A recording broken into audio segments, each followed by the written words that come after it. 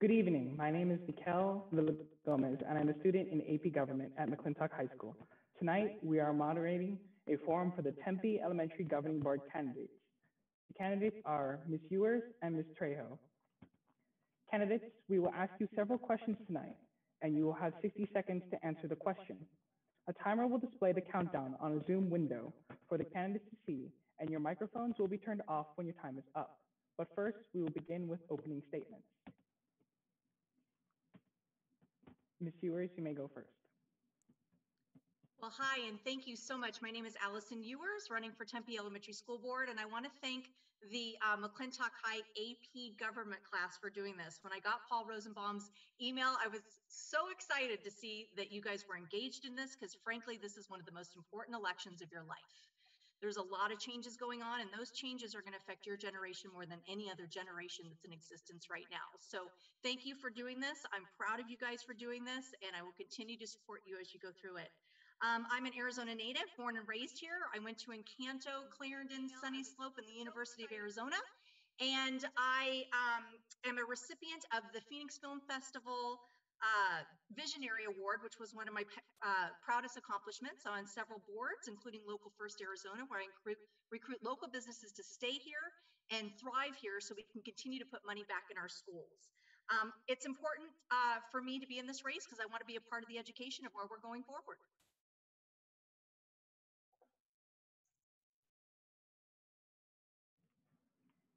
Thank you, Ms. Ewers, and now Ms. Trejo. Hi, everyone. Good evening. My name is Monica Trejo, and I'm running for re-election for the Tempe Elementary School District Governing Board. I also want to thank the staff and students from the McClintock AP Government course for hosting and organizing this forum. A little bit about me. I am a former special education teacher, taught different subjects. I was a school administrator. I have experience in healthcare, entrepreneurship, policy, and governance.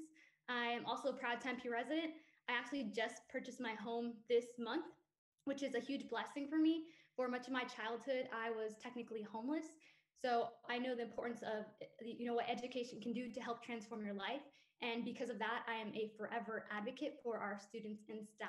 And I hope to continue to serve my community. If there's anything this pandemic has shown us, it's about how critical and essential our schools are for a functioning governance, and also how important it is to meet the needs of our community. And that was Jonas, so you might hear him occasionally. So thank you, guys. Thank you for your opening statements, and now on to tonight's questions. The first question: what training or educational experience qualifies you to be a school board member? Ms. Ewers, you may go first. Well, one of the unique experiences that I have is that I'm on the host committee for what used to be the Intel, but now it's the Regeneron International Science and Engineering Fair. And I get to see the winners from around the world, those who are representing their country, including the United States of America, that come in, and we have this event in different states throughout the United States. They come in and they compete. And they compete for scholarships. They compete for companies, for jobs. And I get to see where we are in the world as far as science, technology, engineering, math. And I'm a big supporter of the arts. I'm involved in Convergence Ballet, which is for the youth, and for summer programs for ballet. So I kind of am all encompassing as far as my focus on that. I also am a business owner, and I'm having a difficulty finding employees and students who are ready for the workforce. So I believe all this starts at a kindergarten level. And I think that my business connections, my client connections, I can bring a good amount of knowledge and interworking relationships to the board that I think will help.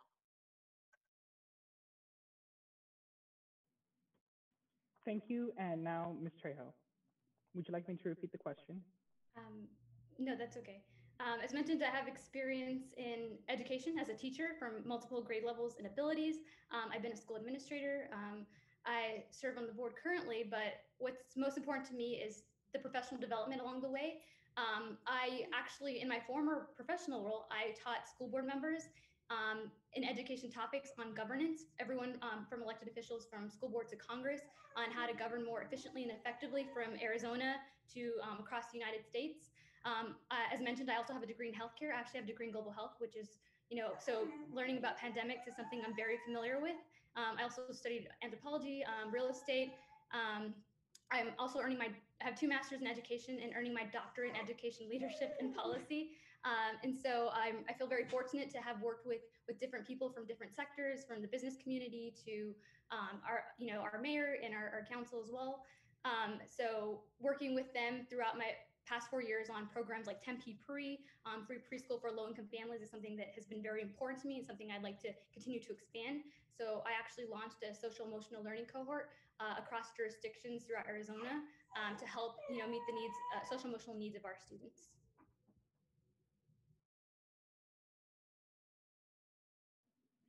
Thank you, and we shall now be going on to the second question. The question is, what is one thing the district does well? Ms. Trejo, you may go first.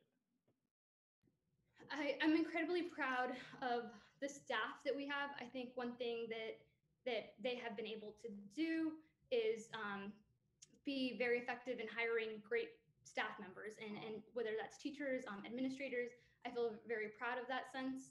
I think that there's a lot that the district has done. One thing, when we talk about roles of school boards, there's really 3 primary functions in addition to a couple other things, but one of those includes monitoring and approving the budget. There's a lot of ideas we have, but we can't do that without having a proper budget on point. And one thing I'm incredibly proud of the district is that we've been able to win awards in excellence in accounting, from governance finance official awards to ASBO, Arizona School Business Official Awards. And that's in part to the great staff we have, from Liz Yeske, our CFO, to Eric Thompson, our new CFO. And so I'm just incredibly proud that we're able to be most efficient and effective with the resources that we have.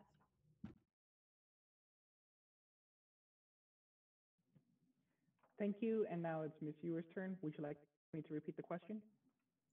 Okay, thank you so much. There's so much this district does so well, but you only give us a minute to answer. So one thing that I'd like to make everyone aware of is that Tempe Elementary was more prepared for this COVID crisis than any of the other elementaries that I'm watching. Our students had computers. They worked closely with services such as Cox to get internet to those students who had never had it before. I think that's one of the pluses that I've seen coming out of this whole crisis, is that we had hundreds of students that didn't have internet, and we finally got them online, which is important for them and their families. And it stops the inequity as much as we can during that moment. The teachers jumped in. They started learning quickly how to do online school. I mean, I saw teachers all summer that were calling me and saying, hey, can I put Brody on, who's my son? Can we see if he likes what I'm doing, what I'm not? Am I keeping his attention?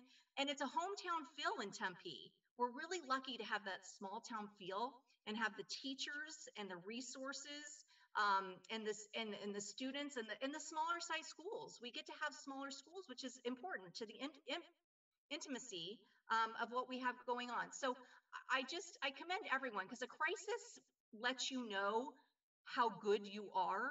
And I'm just impressed, and I'm excited to have the opportunity to be a part of this team. Thank you, and I would like to remind the candidates that you have 60 seconds to answer the question. Next to the third question. What do you feel is the ideal way for Tempe elementary students to receive their education during COVID-19? And what are you prepared to do to move the district in that direction if it is not there already? Ms. Ewers, you may go first. That's a very personal question for families. My family is going to be completely different than the circumstances that a family just down the street has. I think one of the main things that we have to concentrate on is the safety of our teachers and our students, period. There's a lot to learn about what's going on with COVID.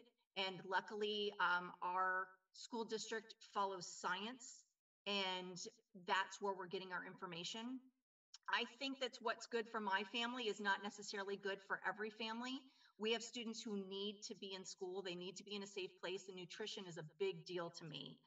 We need to make sure that our children are eating and that their minds are growing. So however we have to do that, I think the district's answering that. They're offering online and they're offering in school. And the parents can decide. And it's a tough decision being a parent. So I think that's what's important, is having choices. And I think the district is meeting that, and I will continue to support that. Thank you. And now it's Ms. Trejo's turn. Would you like me to repeat the question? No, that's okay. Thank you. Yes, I agree with Miss Yours completely. I think that we have different needs for different families. I I received tons of emails and so thankful for the investment of our teachers and our parents. And as Allison mentioned earlier, for them to be able to step up during this critical time, both at home and in the, whether they were in the classroom. So thank you so much to everybody who was able to step up. I do believe that the choice is important, but first and foremost, we must follow the metrics and science, data that has been established by, our local and county officials. So I feel very lucky that we have people who are able to support us and be that have been flexible in that sense. The parent choice is critical, and we will be offering online as well as in-person options because there are parents who have different needs. And so I think that Ellison was spot on with that. And so I feel very fortunate that our staff has been able to rise to the occasion to meet all of those needs for our students. Thank you. And now to question 4. Considering that funding is an ongoing challenge for the district, how should the district best go about gaining more funding and why that way? Ms. Trejo, you may go first. Thank you so much.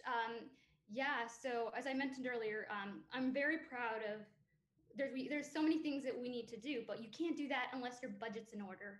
And we're lucky that we have really great, chief financial officer in place that has helped us been able to do that. And in the past, it's Lizieski, and now it's Eric. So I feel very, very fortunate. And we need more funding, right? Our districts are doing more with less, and that's not just Tempe Elementary. That's every district in Arizona.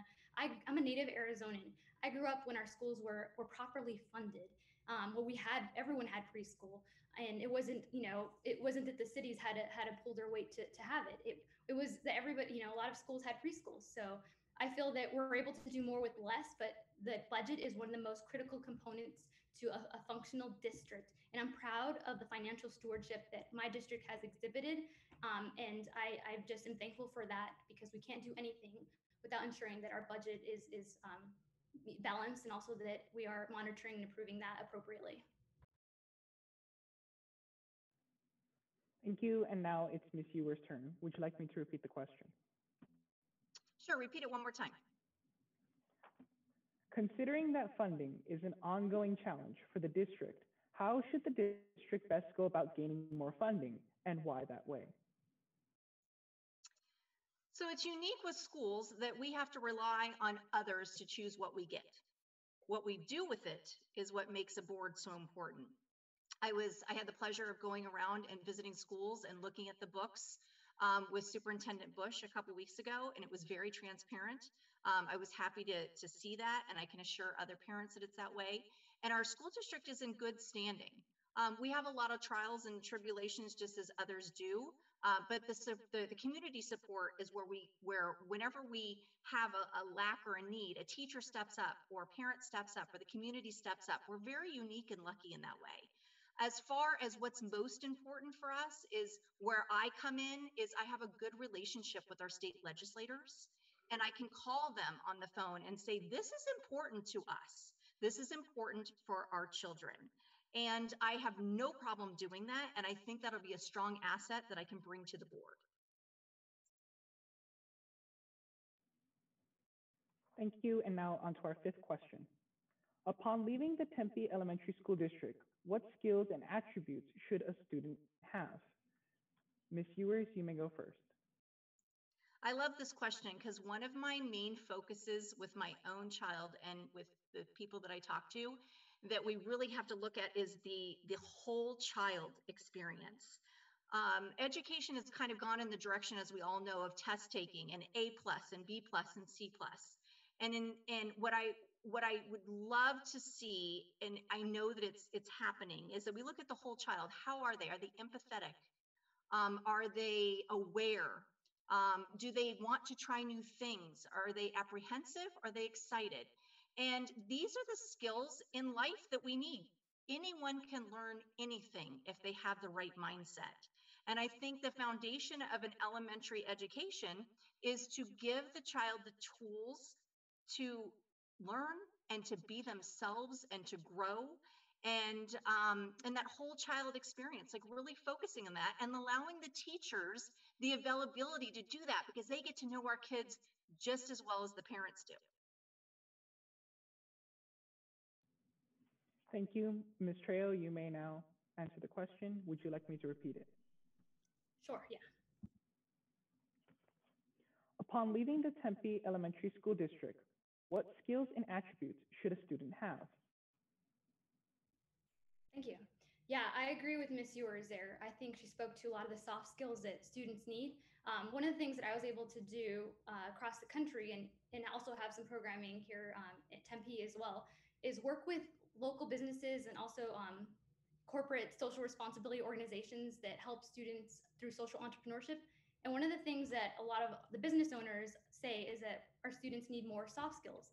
And they're speaking about students in general. And so helping students be prepared with those soft skills that Allison alluded to, I think is very critical, in addition to obviously making sure they're academically prepared to meet the curriculum of secondary and post-secondary education. So I think offering more opportunities for rigorous curriculum for some of our advanced students and also helping ensure that our students that are struggling academically are able to meet grade level, if not higher as well. And I don't think that that needs to be done through testing. Also, as Allison alluded to, testing is not necessarily the way to go about that, but we want to make sure that our kids are ready in those soft and academic skills. Thank you. And now to question number 6. What types of partnerships do you envision with other schools and districts within Arizona while you are on the board? And what would you do personally to build those relationships? Ms. Trejo, you may go first. I appreciate this question so much because I truly believe cross-sector and cross-jurisdictional relationships are absolutely essential to meet the needs of our students. As we know, that Tempe is not an island. We have to work with ASU, especially right now during this pandemic. We have to work with Tempe Union. We have to work with Kyrene and other neighboring schools. And so one thing that I'm really proud of is I'm a very active member of the School Board Association and literally constantly talk with other school board members on how to collaborate. Also working with our legislators who I also connect with and work with on previous projects, working closely with the mayor and city council on programs like expanding Tempe Pre and sustaining that. And also proud that I found out Tempe expanded some of their resources for Care 7 that will help meet the social emotional needs of our community. So cross-sector and cross-jurisdictional needs are absolutely essential. It truly takes a village to help educate children. We cannot do this alone, and especially right now during the pandemic, we really need everyone to play their part.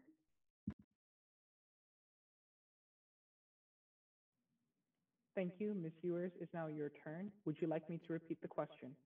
I'm okay, thank you. President Trejo was right on with what she said, that it's imperative that we communicate with all of the school districts that are in our neighborhood. We have students and we have families. We have families who are participating in all of them: ASU, Kyrene, Tempe Union. So building the relationships with the school board members is something that I actually look forward to doing. We have a unique situation with Tempe Elementary that the school board members get along. And we already, even as candidates, speak often to each other because basically right now with COVID, we got to it's an army. Like Ms. Trejo said, we got to get through this together. So building a relationship with those who are on the next board in the other school districts is imperative.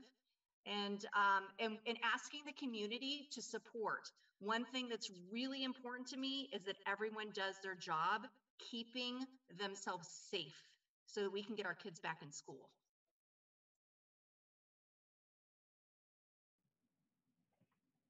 Thank you. And now to question number 7. Given the challenges to the community posed by the COVID-19 situation, should schools have more, the same, or less emphasis on testing or focus instead on the social emotional needs of the community and why? Ms. Ewers, you may go first.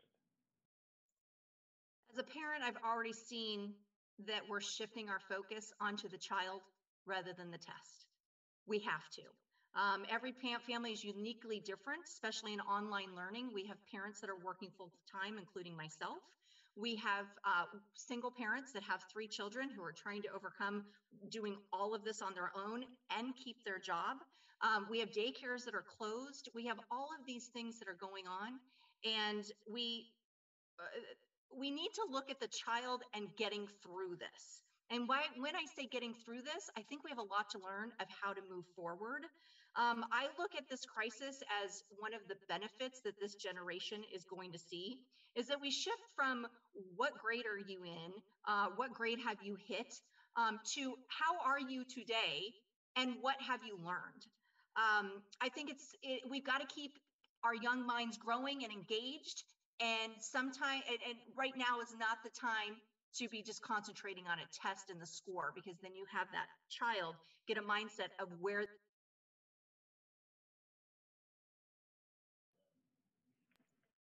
Thank you. And Ms. Trejo, it's your turn to answer the question. Would you like me to repeat it? No, thank you. I think this is a really important question and something that I certainly have a lot of personal connection with. I think the most important question is, what do standardized tests really do? They don't determine a student's potential or success, because I can speak from my own experience. I'm a native Arizonan. Before the Arizona Merit, there was the Ames. I failed the Ames test in high school. But when I went to college, I graduated ranked first in my program at ASU, and now I'm earning my doctorate from Columbia University. So those tests, standardized tests, the overemphasis, corporatization of our standardized tests and is not helpful. It's harmful to our public schools in a lot of ways, but we have to do them because right now there are laws and policies both federally and at the state level that are tied to funding, and we have letter grade systems that unfortunately we have to do that. I urge the legislature to take action and basically help suspend the merit and labels for this school year, because it will be detrimental to all of our schools and students. Thank you. And now to question 8. What measures would you take to recruit and retain qualified teachers amidst Arizona's teacher shortage at the Tempe Elementary School District level?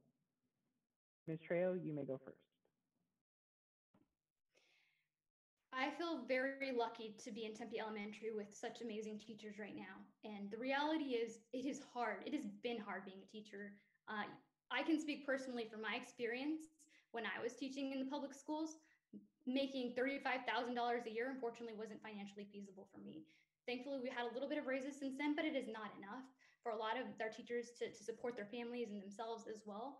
I think it's important that we teach, that we basically use educators and treat them as the professionals as they are, because a lot of times I feel that that's not necessarily the case. So there's not a shortage of teachers. There's plenty of certified teachers in Arizona. There's a shortage of people being able to sustain teaching for financial purposes. And I think it's important that we help do as much as we can to advocate for more funding so we can give them the pay and benefits that they deserve so they can continue to educate our children, because we want quality teachers for that, and that is what we need. Thank you. It's now Ms. Ewer's turn. Would you like me to repeat the question?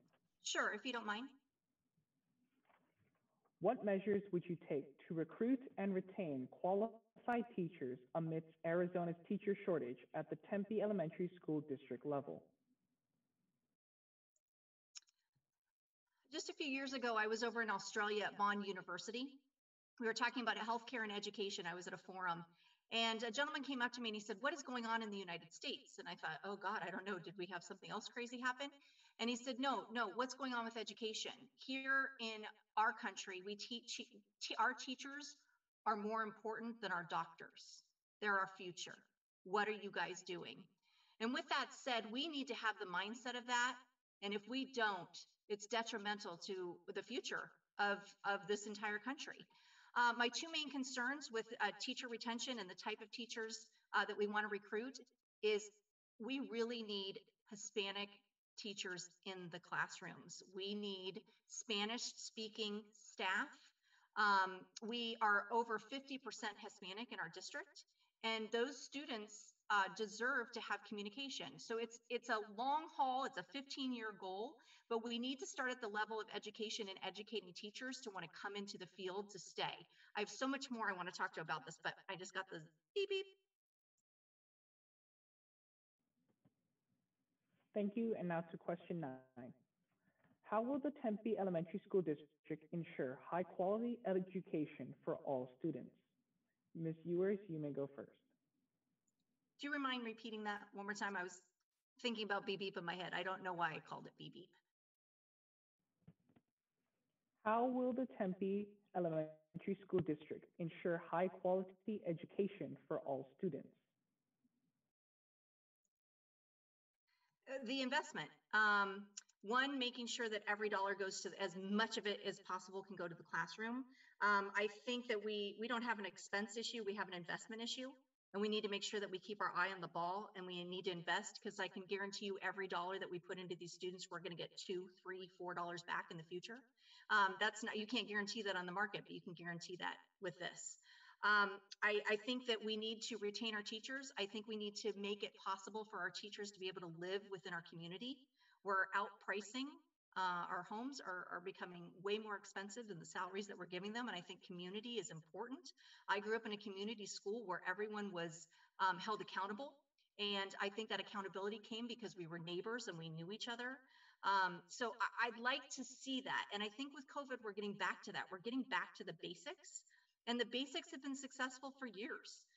So I'd like to see more of that, and I will continue to support those things. Thank you. It's now Ms. Trejo's turn. Would you like me to repeat the question? Yes, please. How will the Tempe Elementary School District ensure high quality education for all students? Thank you. Answering this question in 1 minute is probably impossible, but I'll try. I think Allison alluded to a bit of that. You know, when we talk about student success and academic achievement, 67% of student success is actually based on outside of school factors. According to Dr. Berliner, that means we need access to great healthcare. We need access to, food, making sure that, we have opportunities for them to meet their physiological needs as well. So I think that that's all encompassing, and Allison alluded to that within this pandemic. If there's anything that our schools have shown, it's we have risen to the occasion.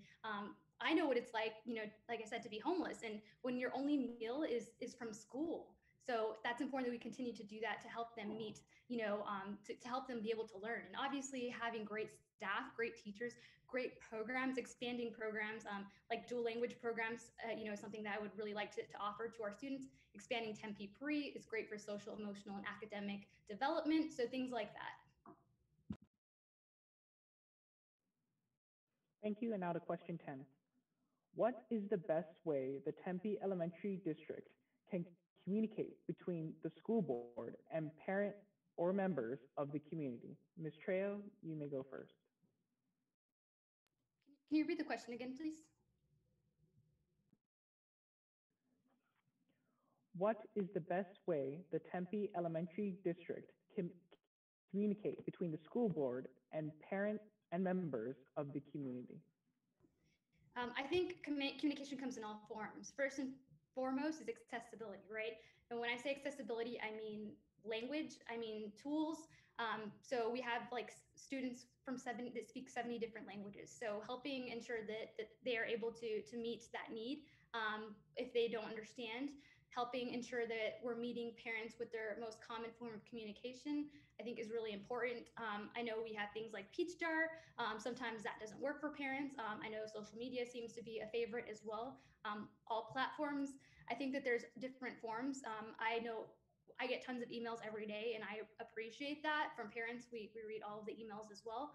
I think it depends on preference, because different parents have different preferences, and I think it's important to be able to meet them. And I think it's important that we're using all platforms to ensure that our message is getting out, which is something that I think that we're doing, but we can also definitely improve upon as well.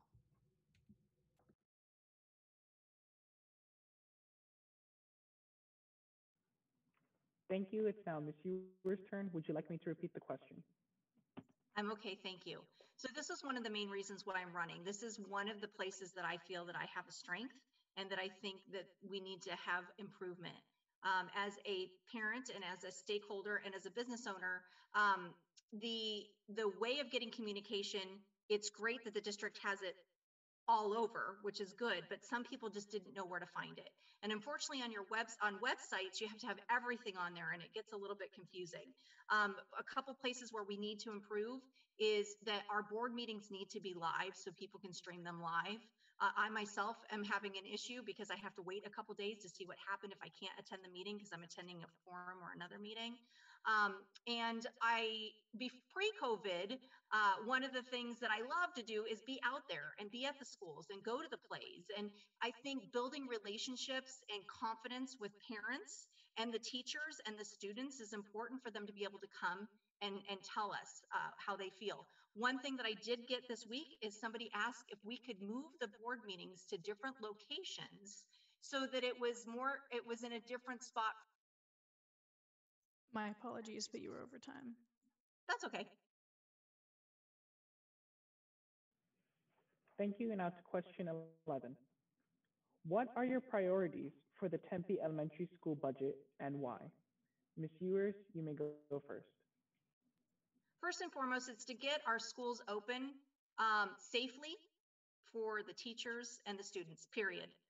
Everything has kind of changed in the last few months, and that's the main focus. So I want to be a part of the conversation of how we're going to continue to do that. What steps are we going to take to be ready for what comes at us next? The next thing that I would like to see is President Trejo had talked about this, was that we really need to up our dual language program. My son got off the bus last year and said, Mom, I'm going to practice and learn Spanish over the summer. And I said, why? And he said, because the kids that speak Spanish play on the other side of the playground and I want to play with them. We already have segregation. So it's important that we give our students the tools to communicate and also make other students who are not communicating necessarily in English just as viable. So I'd like to see that start among many other things.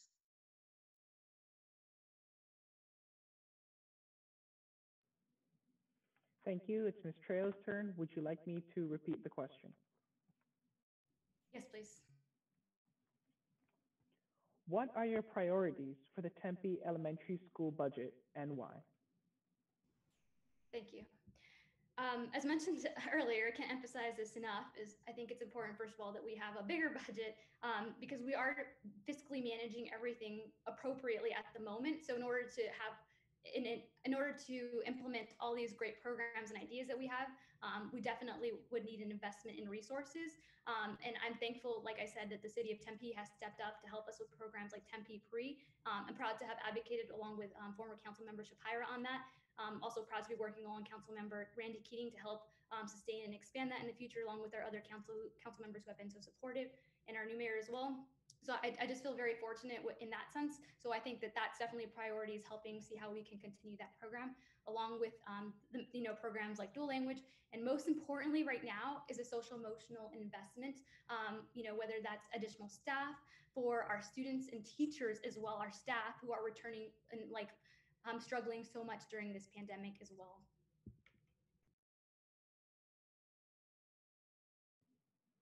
Thank you. And now to question 12. How much of a role, if any, do parents and community leaders have regarding the education of their students? Ms. Trejo, you may go first. They have all the biggest role in the education of their child. I think it is absolutely critical for parents to be able to have the opportunity to be involved in their child's education, and not every parent can be, and that's the reality. I know that for me growing up, my parent wasn't able to be as active, and so I think it's important that if children aren't able to have that for whatever reason, that the school's able to provide that for them as well. But I think there should definitely be opportunities for parents to be involved in their child's education in different forms. And I know that we have a superintendent search coming up pretty soon. And one thing that was really important to me and my fellow board colleagues is that our community has say and input, and especially even our students. I believe in huge in self-advocacy and to teach that for our students as well. So I think that I would really continue to appreciate and advocate for your child. Like I said, parents send me emails all the time. I'm thankful for that as well. But any additional opportunities that we can provide for them to have a role would be great. Ms. Ewers, it is your turn. Would you like me to repeat the question? Please do. How much of a role, if any, do parents and community leaders have regarding the education of their students? Boy, this is a big question. This is not just about what's going on with our schools, but it's what's going on in our economy.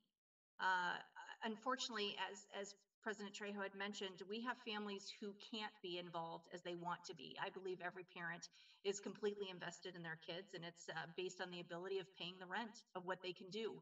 I was lucky to grow up in a neighborhood school system where the parents knew the parents, and when you're at the grocery store, if you saw Mrs. Smith coming down the way there, if she said, "Are you bringing a cake to the fall fair?"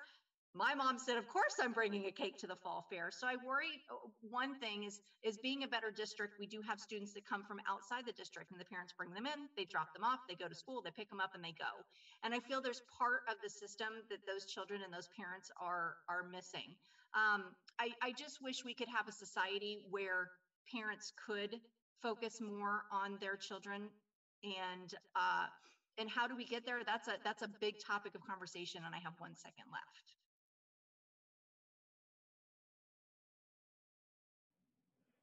Thank you. And now to question 13.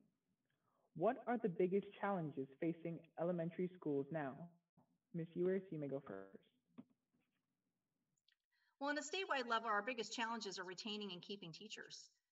We have several classrooms that don't have a full-time teacher right now, and the school year's already started.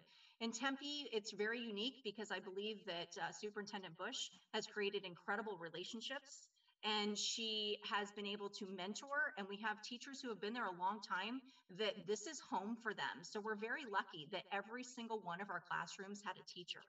I think, again, focusing on the students' needs and recruiting teachers. We have a 15 to 20-year focus on how are we going to get the best educators to come and educate our children and make it worth it for them and make it to where they can take care of their families doing this job. Because basically, this is the most important job, as far as I'm concerned, in the United States of America today. So there's a lot of things that we need to focus on, but that's something that I'd like to see.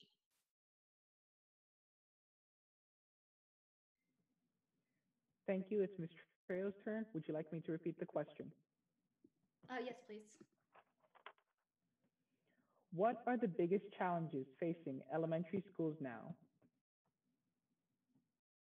Thank you.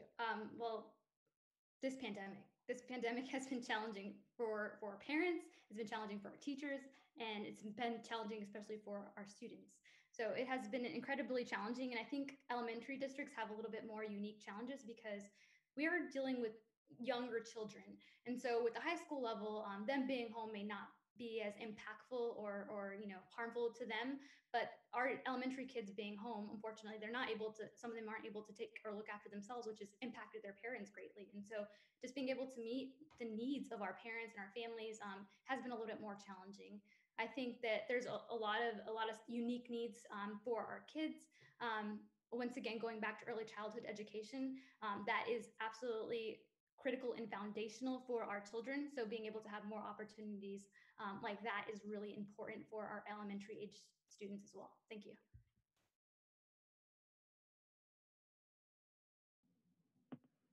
And now to our final question. If elected, what is the most important and necessary change or issue you want addressed while on the board of the Tempe Elementary School District? Ms. Trejo, you may go first. Okay, well, this isn't an issue, but one of the most important things besides this pandemic, ensuring that everyone stays safe, is actually having the great successful transition of a new superintendent.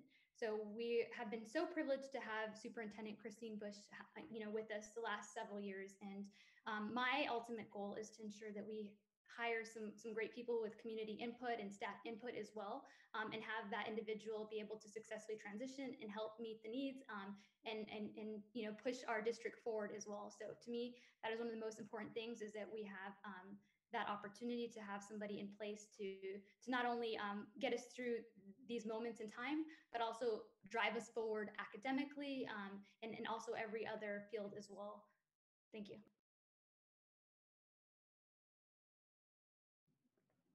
Thank you. Ms. Ewers, it is your turn. Would you like me to repeat the question? Please do. If elected, what is the most important and necessary change or issue you want addressed while on the board of the Tempe Elementary School District? Well, one, I'd like to piggyback with President Trejo. She's right on the main things on COVID and superintendent search, and that we get the right fit.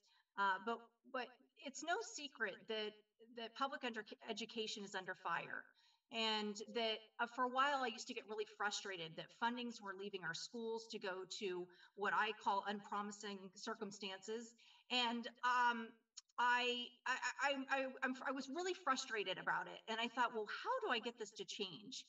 And I talked to a really wise gentleman one time, and he said, "You make it irrelevant." And how do we make that irrelevant? We make our schools stronger. I'd like to see that our students are more prepared for the high school level than they are right now. And I'd like to continue to encourage the schools and the teachers to have the ability in their classroom to do what they need to do to move that forward, and just make Tempe Elementary School so extraordinary that we're not under fire.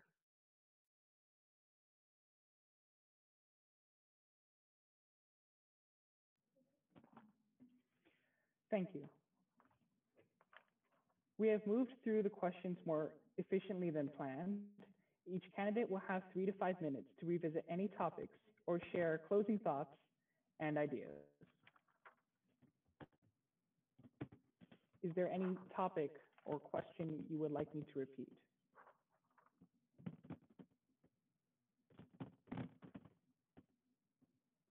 I think you did a great job. Thank you. Well then, thank you for sharing your thoughts on these topics tonight. You will be allowed 1 minute of closing remarks. Ms. Ewers, you may go first. Well, thank you so much for having this. I'm really proud of what you all are doing here. And like I said, you're the most important generation that we've got to think about right now. And the reason why I'm running is, one, I'm a problem solver, and the board needs a problem solver right now. I'm engaged in the community. I have clients in a vast amount of different places that have career needs, and I can bring that to the table, and I can also get their support. I think we're going to have some more interaction between our stakeholders and our businesses in order to help our public schools, and they want to help. And I want to be visible. I want to be engaged, and I kind of want to recreate the way that we reach out to our community, and I want to enhance that. And I think the board that we have now, we're very, very fortunate. It would be a pleasure for me to be on with them. And I'm grateful to have this opportunity. And if anybody has any questions for me, they can go to Allison Ewers, ALLISONEWERS.org. And you can email me. My phone number's on there. And I'd love to talk to you, because your concerns are different than mine. And I'm going to be representing you. So give me that opportunity. And I thank you so much.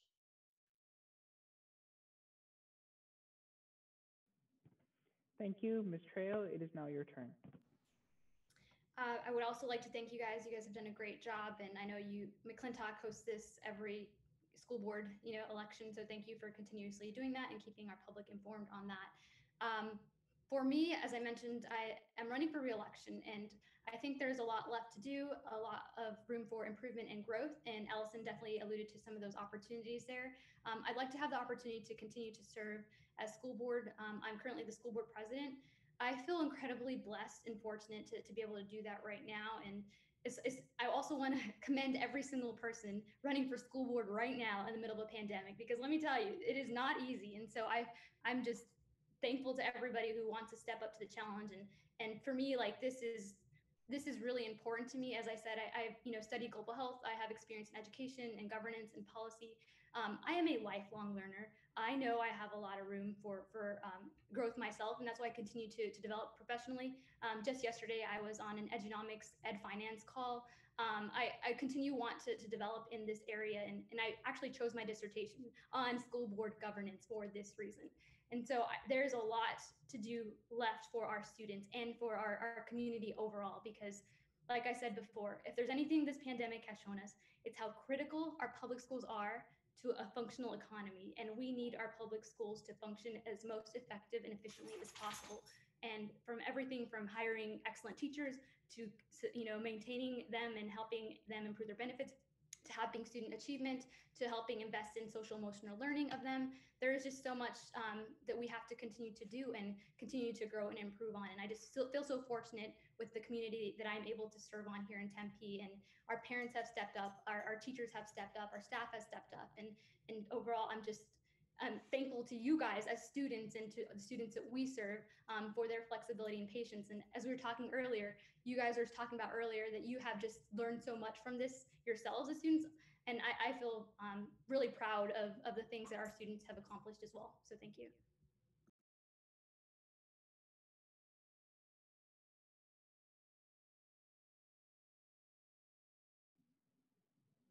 Thank you. And one final thing, I'd like to share our website that features all candidates for Tempe schools.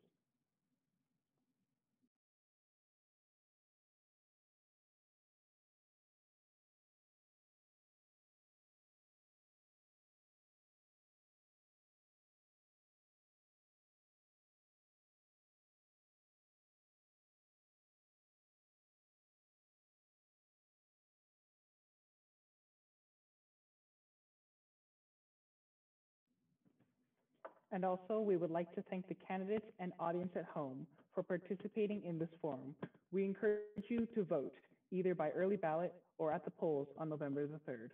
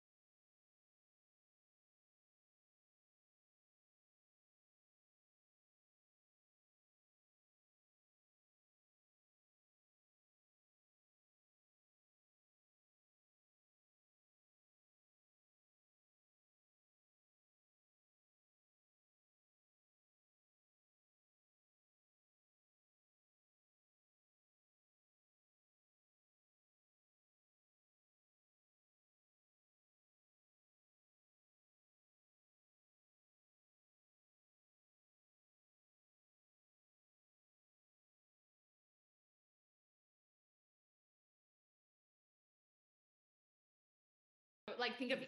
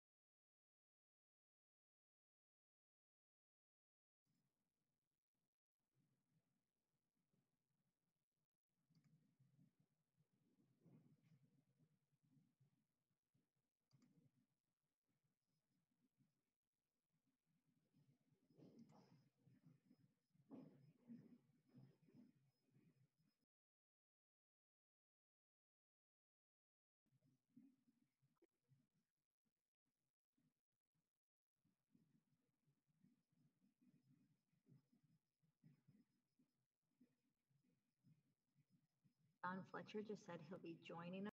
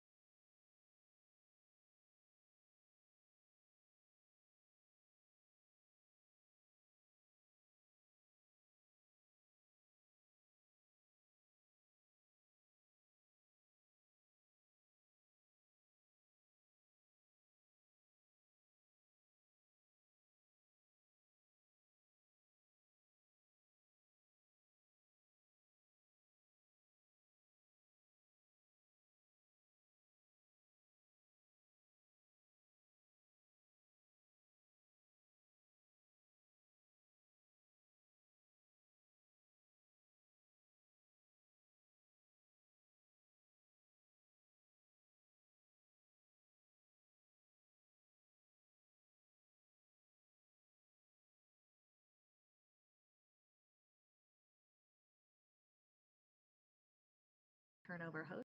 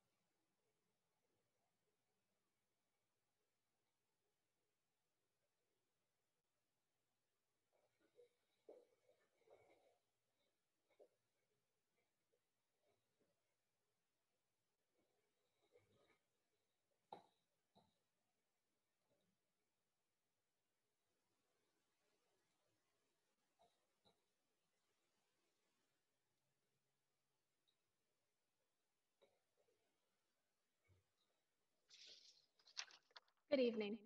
My name is Morgan, and this is Zoe. We are students in AP Government at McClintock High School. Tonight, we are moderating a forum for the Tempe Union High School District Governing Board candidates. The candidates for tonight are Miss Bastian, Mr. Fletcher, Mrs. Hodge, Miss James, Miss Lowe, Mr. Montero, Mr. Myrick, and Miss Reeser.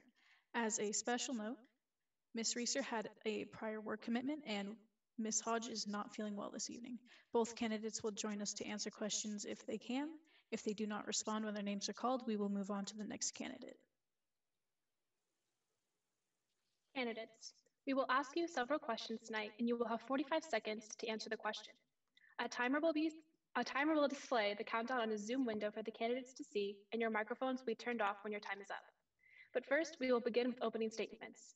You will each have 1 minute to speak. Miss Bastian, you can go first. Hi, thank you guys for this opportunity. I really appreciate being here and getting to share my views. My name is Lori Bastian. I've lived in the district for 17 years with my husband, Nick. We have 3 sons who all attend a school in our district. We have a sophomore and 2 freshmen. We specifically chose to raise our family here because of the school district. We wanted our boys to have a great public school education. Nick and I are co-owners of a small business here in the community, and I'm very committed to serving and promoting our entire community. I have 0 political aspirations, and I'm not pushing any agenda. I'm just a community stakeholder interested in serving our schools.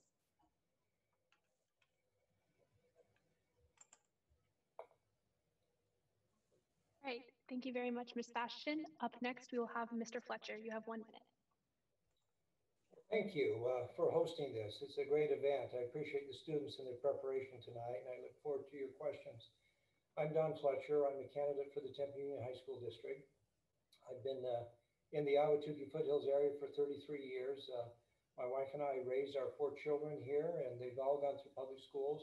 I'm very familiar with Tempe Union High School District. For the past 4 or 5 years, I've been involved on various committees with the high school. The Finance Committee, also been involved with the Mental Health and Wellness Committee. And right now I've been working with our superintendent on the gifted program for Tempe Union High School District.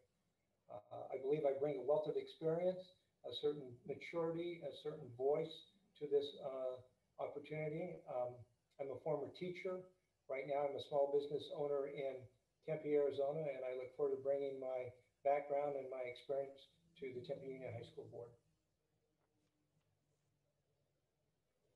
Thank you very much. Up next, we will have Ms. Hodge. I want to thank you guys first off by setting this forum up. I enjoy it every year that you guys have done it. I've seen you guys do it for the last, I don't know, 4 cycles, 3, 4 cycles, and it's been phenomenal. I am Burdetta Hodge. I'm the current president of Tempe Union High School District Governing Board, and I am seeking re-election.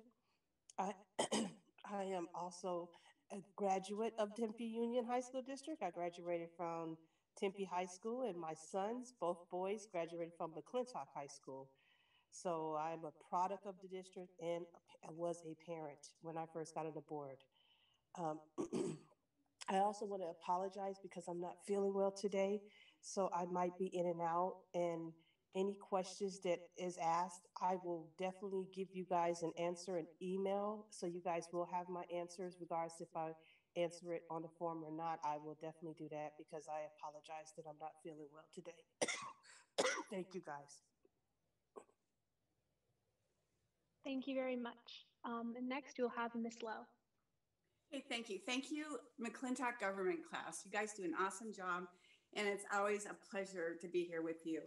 So I'm just finishing my second term as your governing board member, and I've been part of this community for 33 years with my husband, Mike. I've been involved with our schools and our districts for 25 years, and all these experiences, which include stakeholder committees, bond and override committees, a member of the Education Foundation, and today I volunteer at Threads, which is a shop for clothing for our students. But most importantly, as a mom of two sons, Patrick and Christopher, who graduated from Corona, and I got to see how the educational process impacted them. All those experiences have led me to this position. I am connected to this community, and because of these strong connections, I very much want to have a positive impact on each and every student that comes into Tempe Union. Thank you. Thank you very much. Next we'll have Miss James. Thank you. Thanks so much for doing this. And it's just so fabulous to see students being involved in government, but also in local government. I think it's just so vital. And we don't all learn that lesson at such a young age. So thank you so much. My name's Sarah James. I am an educator. I'm a mom of two kids in Kyrene. They're future Corona students. I'm a Tempe High School alum as well. And I actually started my teaching career at Desert Vista in 1999. One of the things that I've learned being an educator is that we have to also be advocates for education. And I've been doing that for most of my career. I would, as a board member, I would want to ensure that we're centering the needs of our students and of our educators. Our students need curriculum that represents them. They need support from counselors and social workers. And they need teachers who are empowered to meet their needs socially, emotionally, and academically. So I'm running to be a voice and an ear for our educators, parents, and our students in Tempe Union. Thank you very much. Next, we'll have Mr. Montero. Well, first of all, thank you to the students at McClintock High for putting this together. You know, this is your governing board. It's the reason I filed to run for this position and am on this call today. So a little bit about myself. I'm a proud product of our Tempe Union schools. I graduated from Desert Vista back in 2019. I first got involved mainly around the issue of mental health and suicide prevention. After going through a lot of my own struggles in high school and losing a friend of mine my sophomore year, I got involved at the district level and helped write and introduce a resolution to our governing board that's now passed more than a dozen districts across the state to begin to open a statewide conversation around mental health. From there, I was able to work alongside our superintendent and governing board and district to create and chair a student advisory committee to make sure that our students have a voice on a lot of the important decisions that affect their daily lives. And through that process, you know, I was asked to run for the board this year by teachers, parents, and community members alike. And, you know, I think there was a large consensus that this is a voice that is really missing from our governing board. A voice of the students, that someone that has experienced the classroom, knows what our students are facing, especially in times like these. So I'm excited to answer your questions, and thank you for the invitation. Thank you very much. Up next, Mr. Myrick. Well, thank you. First and foremost, on behalf of myself, and I'm sure the other candidates, Bernetta, we'd like to wish you a healthy and speedy recovery. We know that you're not feeling well, so I hope everything goes okay. My name is Michael Myrick. I am running for the Tempe Union School Board. I'm currently the president of the Kyrene School Board. When I decided to run for the Kyrene School Board, I had 3 children in the district. I now have 1 in Kyrene and 2 in Tempe Union, both of which attend Corona del Sol, which is my alma mater. And I'm running for the governing board to bring some leadership and expertise that I believe is much needed over at Tempe Union, and I'm excited to help out in any way I can. Thank you. Thank you very much. Finally, we have Ms. Reeser.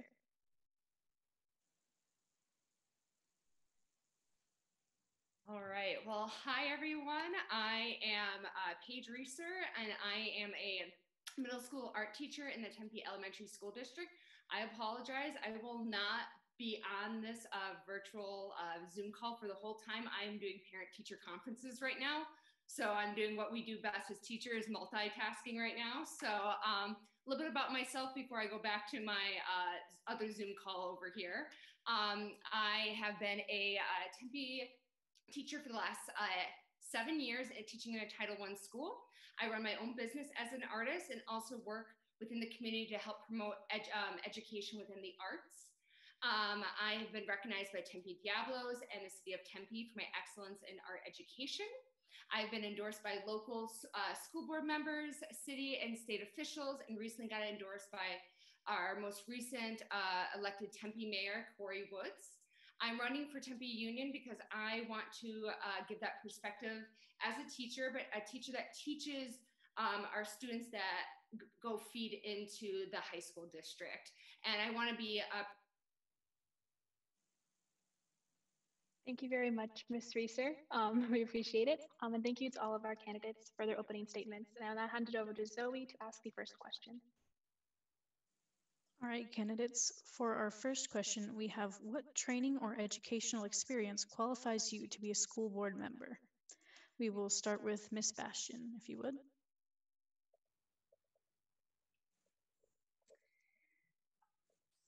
So, as far as education and experience go, my husband and I own a local business, as I said. So we're both of us. I'm primarily the manager of the business and take care of a variety of functions. But the main functions of a governing board is overseeing the budget, hiring and firing the superintendent, and adopting policies. And these are all items that I'm quite familiar with in running a small business. We're going to have to make some tough decisions, some hard decisions. And I also know, of course, how to run a budget and keep within that budget. So in addition to that, I've been a part of the community and running, being on the board of various organizations, part of the PTO and other youth sports and what have you.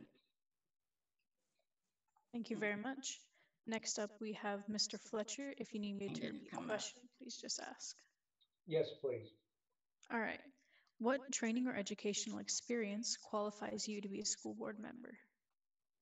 Well, first off, I'm a former teacher and I understand what it means to be a teacher. I remember the first time I stood up in front of the class and taught. And so I come from an education background. I understand teachers and I've been participating with education for some 20 years. Also, I'm a parent. I've raised 4 kids. It's interesting raising children and the ups and the downs and the bumps and the good days and the bad days. We'd always have the highs and lows as we would talk to our children, and it's an interesting experience raising children. Tempe Union High School District has a budget of about $125 million. That's a lot of money. I've been on the finance committee. I understand the finances of our district, and I believe that I bring a wealth of experience of understanding how businesses operate and what businesses can do. Finally, I've been on several boards and committees, and I understand how committees function. We have to find a way to work together and build coalitions and help our schools do what is necessary to function and to build strong communities.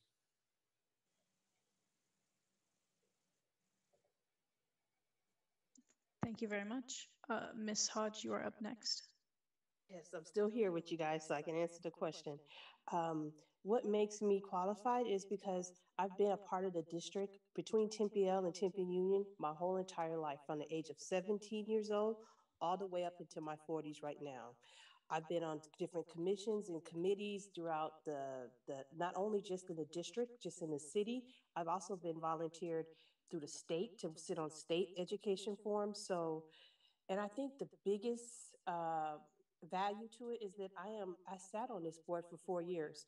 You can never know exactly what to do on a board exactly until you sit on it and you actually start to do the work process. And I think that was my biggest contribution. I'm a business person. I'm not a teacher.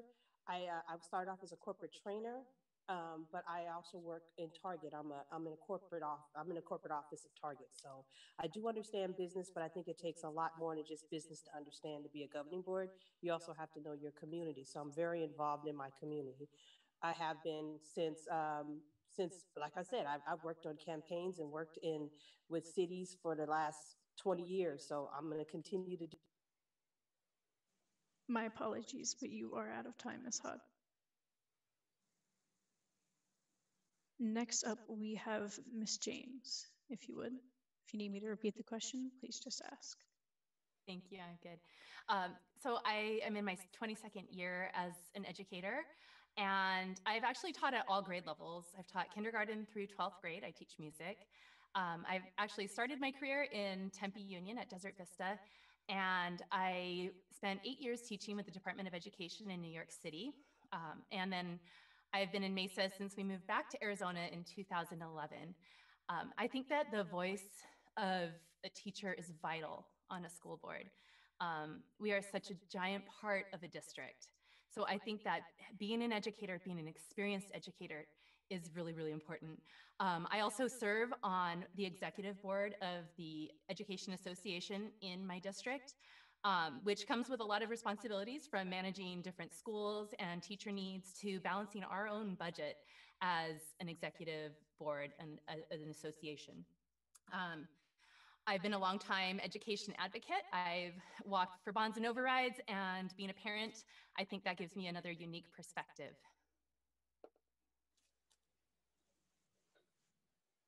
Thank you.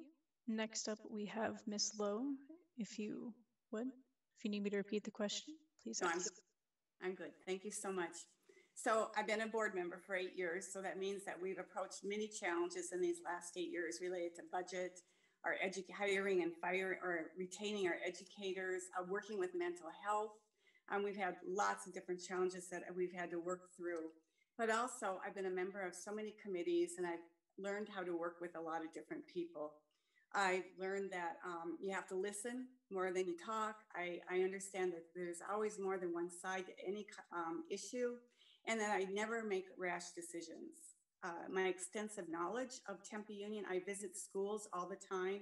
I talk with our leaders, our staff, and our parents and students, and that has given me a unique perspective of the needs of each of our schools and how to work through all the challenges that we face.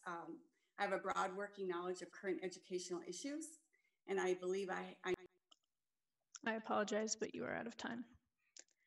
All right, next up we have Mr. Montero, if you would like to take the floor. Yeah. So again, one of the main reasons I jumped in this race was to bring a voice that I think has been missing from a lot of the discussions that the governing board has. As someone who has been in our classrooms recently, and as a current student at ASU going through virtual learning, I understand the impact that virtual learning has both academically and mentally on our students. As someone who has directly seen the impact that the board has had on our student body the past several years, I can bring a unique perspective. I firmly believe that a governing board is strong when we have governing boards that reflect all parts of our community. And for a governing entity that oversees high school students, I think it's important that one of those voices be someone that still has strong connections to our student body, understands the issues we face, and can bring a fresh perspective on how we solve them.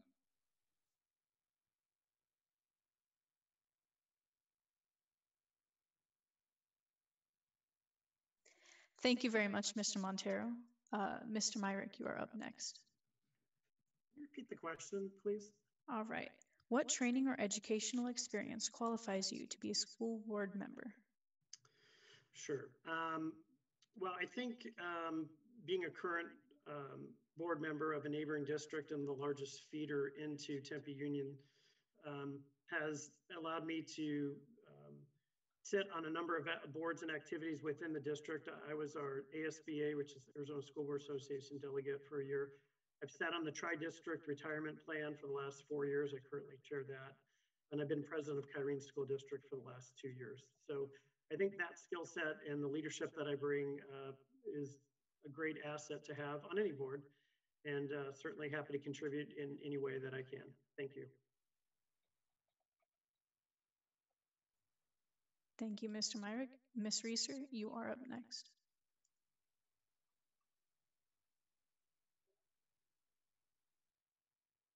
So I'm hopping back and forth. I think one of the biggest things that makes me a great, valuable candidate for this is that I'm a teacher within the boundaries of Tempe Union. I will give my my knowledge and my perspective as a teacher who is in one of the neighboring school districts. So a lot of the programs that feed into the high school district usually start at the middle school level. And while I am not a parent of myself, but I have taught thousands of students that enter into the high school system. Thank you. Thank you, Ms. Reeser. And with that, I will hand the microphone over to Morgan. All right. Our next question is, what is one thing the district does well? We will begin with Mr. Fletcher. Sure. I sit on the finance, or I've been involved with the finances of our district. I've read the audit reports that are done, and Tempe Union High School District stands out in terms of its financial transparency, and in terms of the staff and what they do there. I believe that we should be complimented, or the staff and the administration should be complimented for the hard work that they do there. They received awards for their for the finance that they do and for their transparency there. And so I believe the finance side is very well done. If you go to the board meetings like I do, you can see what's going on. You can see the budget. You can see the finances. You can see where the money's going. So I think both transparency and accountability is really high with Tempe Union High School District. All right, thank you very much. Next, we'll have Ms. Hodge.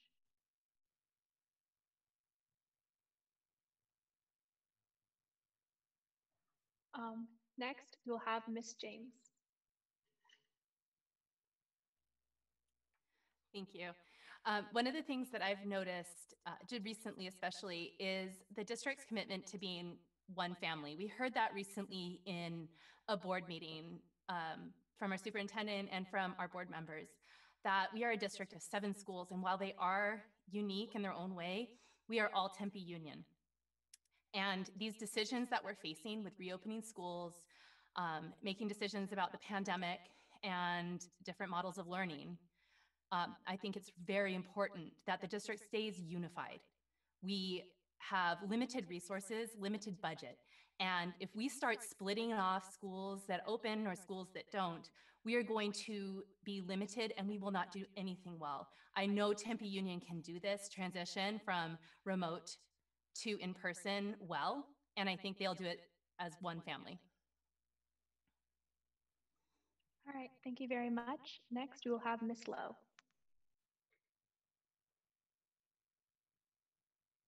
I believe you're on mute, Ms. Lowe. Okay, here we go. So one of the things I believe we do is we are very proactive in addressing needs that come to our attention. And one of these is mental health. We have been struggling with getting enough support for our students and staff for about the last 5 years, but we have been working 100% on that. And today, I'm happy to say that we have full-time youth specialists in each of our schools. We are addressing kids as far as teaching them coping skills to help with their stress and anxiety. We have health and wellness coaches, and we find the time and we find the money that we need to fully support our students in this area. So whenever something comes to our attention, we immediately look get what is needed to be done to support our students. And it's very important to be equitable across all of our 7 schools to make sure all of our schools have the same support services as. My apologies, our time limit is up. Thank you very much, and we will move on to Mr. Montero. Yeah, I think Tempe Union is a leader in many aspects. You know, when it comes to a lot of different aspects of the governing or of the district, you know, a lot of neighboring districts from across the state look to Tempe Union for what we have done. And, you know, something similar to what Ms. James said, you know, one of the things that I'm proud of and what I've seen coming out of Tempe Union is the family aspect that we bring. You know, we are unique in that we have 7 schools in our system, but we are a very diverse district. But we find ways to make sure that our district meets the need of all of our students. from every single background. And that's why I think it's so important that we do have a very diverse board currently, and that we continue to elect board members that bring diverse and unique perspectives to our governing board. Thank you very much. Next, we will have Mr. Myrick. Could you repeat the question, please? Yes. What is one thing the district does well? I would say that the district, as a end result, produces a lot of phenomenal students. You've got Flynn scholars, student athletes, AP scholars. So the district puts out a good product in the sense that you've got a lot of talented students who graduate and go on to do wonderful things. All the high schools have some very notable alumni. And that's one thing maybe the district should maybe promote a little bit more. You'd be surprised at some of the successful people that have been produced out of Tempe Union. But overall, I'd say, they're doing a good job of producing what our community wants, which are, leaders and visionaries and problem solvers for tomorrow. Thank you. Thank you very much. Next, we'll have Ms. Reeser.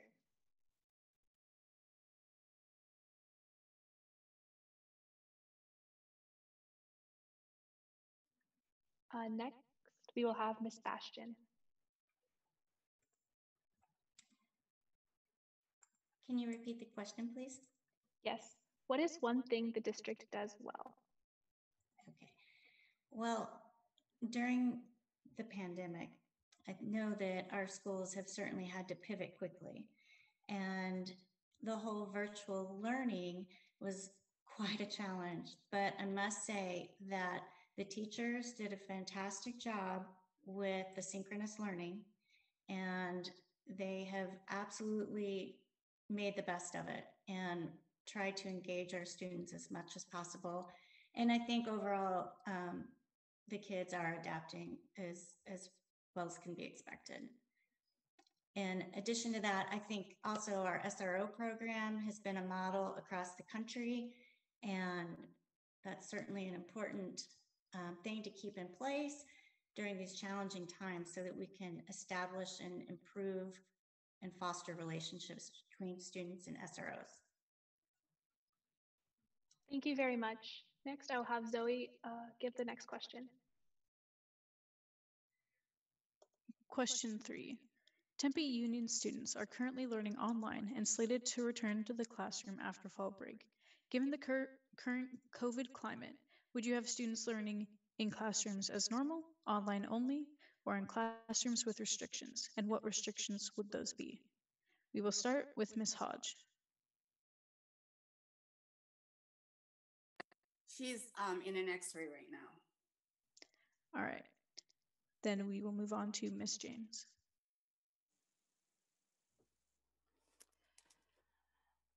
This is a really tough question. The metrics right now in Tempe Union overall look good, but we still have 85281 that is in the red. If we're going to follow the idea of being one family, then we should ensure that all of our zip codes are at a good level, below 7%.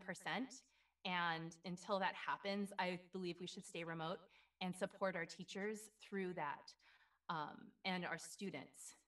We are doing really well with the remote learning and adapting from figuring out the Wednesday asynchronous learning, which I know has its ups and downs, but has given teachers a reprieve, focusing on how we can make this better until it's absolutely safe and teachers and students feel safe being back in the classroom. Thank you. Up next, we have Ms. Lowe. Thank you. So we have a number of students that are getting D's and F's in their coursework. So I certainly support, we need to bring our kids back into the classroom, but we need to do it very safely.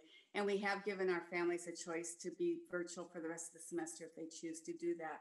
So I believe they have to be in class. I believe we have to support our teachers as much as possible.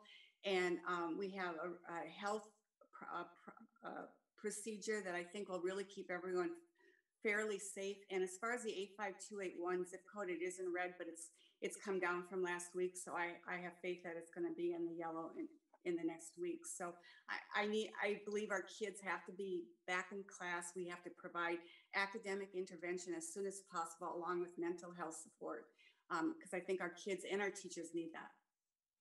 Thank you.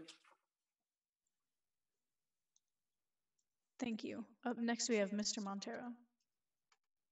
Yeah, so again, this is a very complicated question that, no one really has the answer to. We are dealing with a lot of unknowns with this current situation.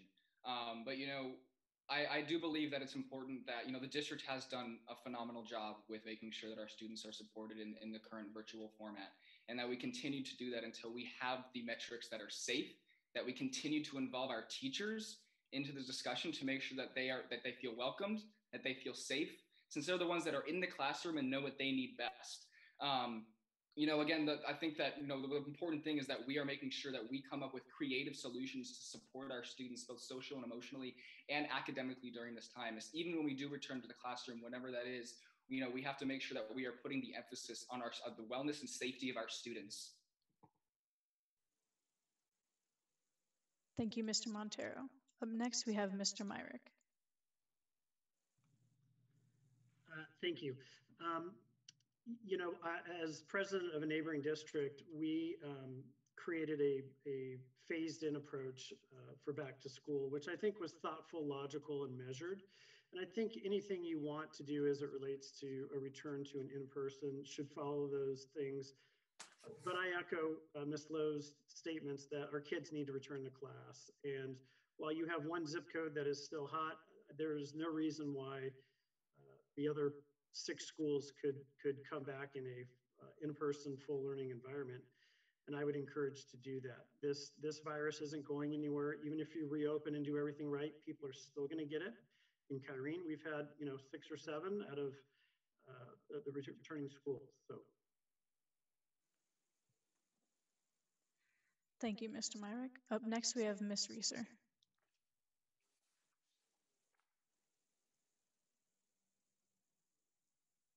All right, up next we have Ms. Bastian. Thank you for this question. I also agree with Ms. Lau and Mr. Myrick to a great extent, because most of our kids need to be in person for that in-person educational experience. A lot of them are struggling online, not all of them. So the only thing that I would add to what they've suggested is to offer a choice to families. For those that still are not comfortable with returning in person, we continue on with the hybrid approach, the online virtual approach. For those that are struggling, both academically and emotionally, we get them back into the classroom as soon as possible. And I think we can do that for all of our schools. Thank you, Ms. Bastian. Up next, we have Mr. Fletcher. There we go. Well, I appreciate the question. We need to open our schools, and I think everyone agrees on that. For the educational experience and for the emotional well-being of our students, we need to get them open. I agree with what Ms. Bastian said. We can do a hybrid method. Those that want to stay home and those that need those online things for their own protection, we can certainly offer that to them. 2 weeks ago, I hosted a forum where we had 6 students from 4 high schools. And I got to tell you, I was impressed with the students who attended this forum and what they had to say and how they understand the problems and the challenges. They're very complimentary of the teachers and the hard work that the teachers are doing to make this thing work. But I think we need to listen to the teachers, and we need to be respectful of the teachers. We also need to be respectful of the mental health of our students. We need to get them back in the classroom and in full education experiences as soon as possible. Thank you, Mr. Fletcher. That concludes question 3. I will be handing the next question over to Morgan.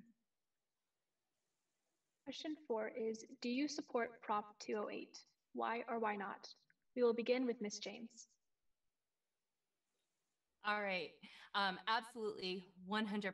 We need this. Our Constitution in Arizona mandates that we provide an education for all of our students, a public education that is funded through and improved upon via taxation. We have failed. We have cut taxes. Our tax revenue is so low in this state. corporate tax credits are really high, and we need solutions. 208 can be that solution.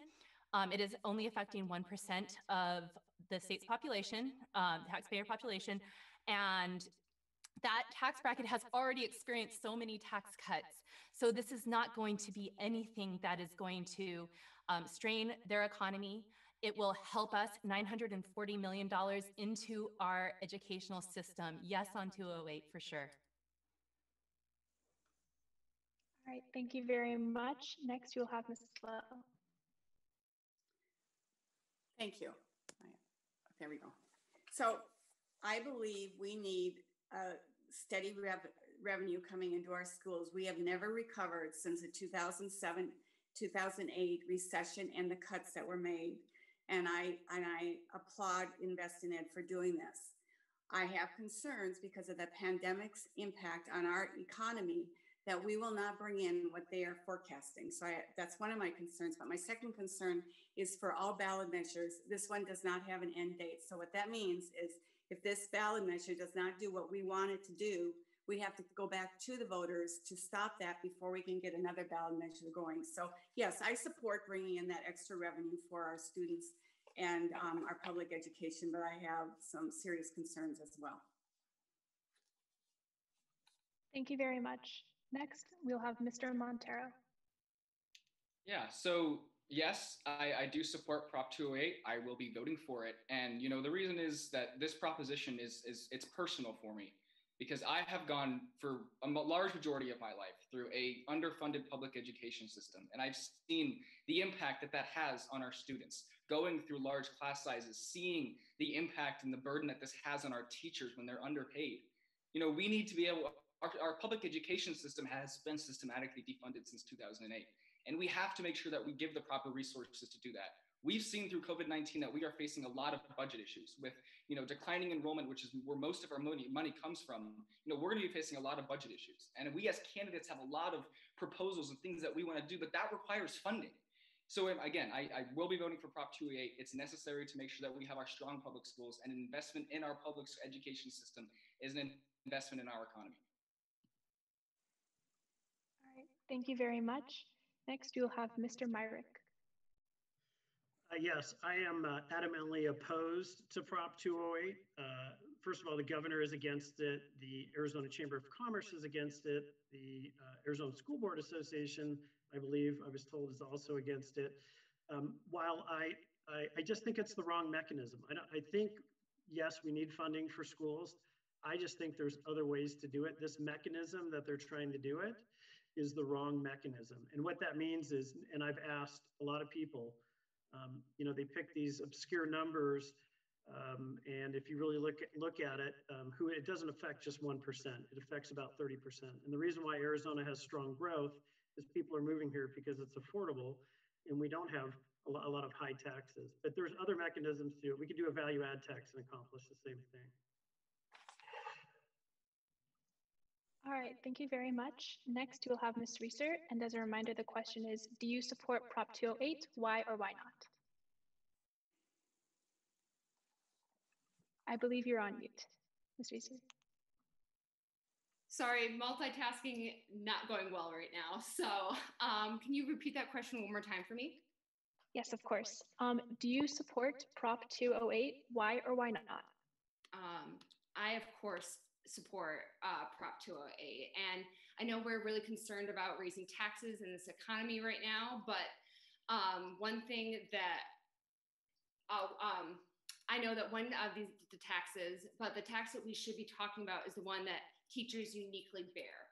The expectation that we spend our own income on supplies and resources ought to be provided by the state. We have large class sizes. There's no other job like that in our society. And there's no clear answer of why teachers are loaned to ask to do this for our schools. We teachers are struggling in Arizona, and our students, our kids deserve better in our classrooms. And this is why I am supporting Prop 208. All right, thank you very much. Next, we'll have Ms. Bastian. Currently, our per pupil spending is one of the very lowest in the country, and that's of great concern for everyone, for our entire community. I also am concerned about the way this proposition works. And so what I plan on doing is participating in a discussion that's being held next week, both for and against, because I want to learn as much as I can about this before I come out with a definitive answer on if I'm going to support it or not. However, I generally agree that the burden of education should not be on one group, but across the whole community. So I will respectfully wait until I get more information from both sides before I answer it. All right, thank you very much. Next, we'll have Mr. Fletcher. We need more money for education. We haven't been funding education like we need to. And I've been in the board meetings, and I remember a couple of years ago when the superintendent at the time announced there'd be a 1% pay raise for teachers after 2 or 3 years of no pay raise. 2 years ago, I participated in the Red for Ed movement. I went to McClintock High. I also went to Corona High. I was at Tempe High. I supported the teachers and what they were doing there. And I believe that it's important that we support education. We need more money for education. Ms. Lowe raised a very important point, though. There's no sunset to this ballot initiative. Most ballot initiatives have a sunset on them. Once a ballot initiative is passed, they generally have a sunset. If there's no sunset, the only way to modify this is to go back to the voters. So I absolutely am in favor of raising more revenue.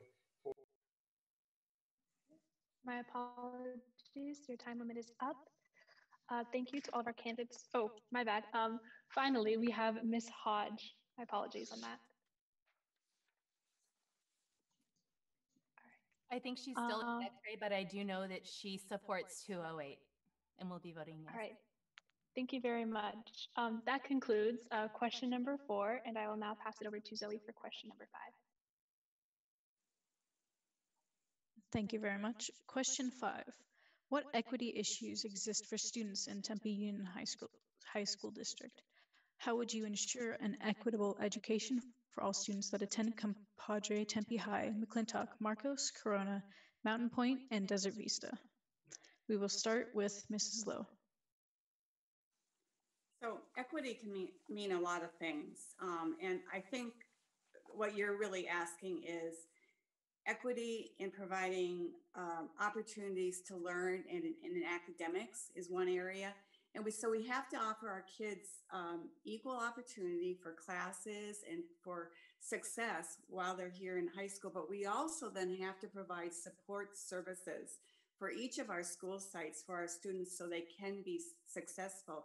And what that means today is really talking to each student. Like, teachers need to recognize each student and learn a little bit about their background, their cultural background, where they come from, so they feel valued in that classroom. So we are trying very hard to address academic challenges, not as a group, but as My apologies, Ms. Lowe, but you are out of time. Next up, we have Mr. Montero. Yeah, so school equity is, one of the large focuses of my campaign. I do believe that we need to make sure that we offer the best possible education for every single student, no matter their background. When I was a student at Desert Vista, I was proud to be able to join forces to work on our diversity initiative and to jumpstart a diversity assembly that, brought those important points that Ms. Lau brought up about, the different background importance that we all have as one community. But beyond that, there's a lot that policy can do, such as working, making sure that we are working with making sure that all of our students have access to the necessary resources in this time, but also to ensure that we're responding and assessing the students that may have fallen behind when we return to the classroom, but also to make sure that we are involving every part of our community, from Chandler to Ahwatukee to Guadalupe to Tempe, to make sure that we involve every part of our community in our discussions. Thank you, Mr. Montero. Up next, we have Mr. Myrick. Well, I would echo what some of the other candidates have responded with. I can tell you in Kyrene, we engaged Corwin, which is a national firm that does equity training, and Originally, it was just going to be for some staff members, and as president of the board, I made equity mandatory for the entire board and all staff. And so there are equity training programs for students as well. I think certainly given the current environment, there's more of a need for equity now than there's ever been. Certainly when we look at equity, we often tend to forget those students that are underserved who are our special ed and gifted students. And so that's a component as well that is not being served equitably.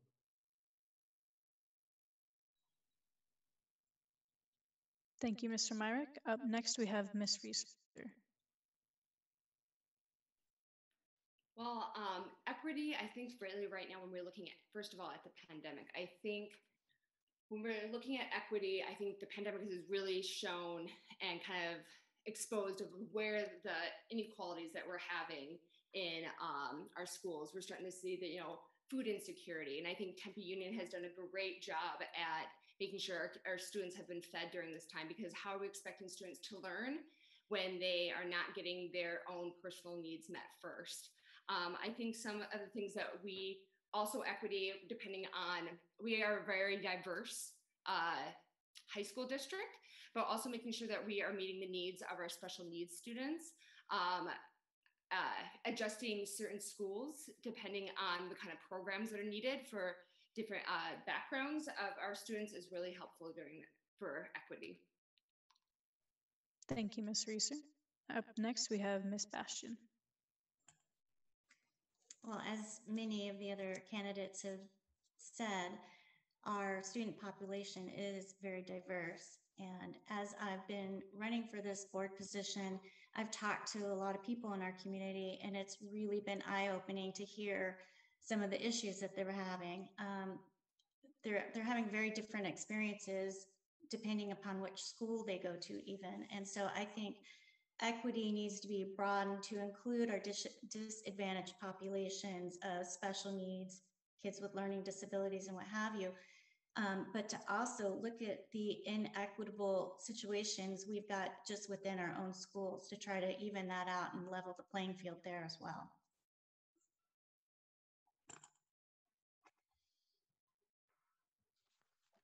Thank you, Ms. Bastian. Up next, we have Mr. Fletcher. Well, I support several of the comments there about special education.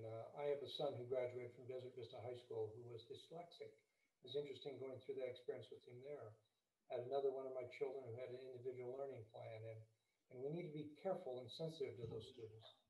But I think when you talk about equity, it's bigger than just the students with special needs. We need to have a frank conversation about racism. I know, but some experience with this.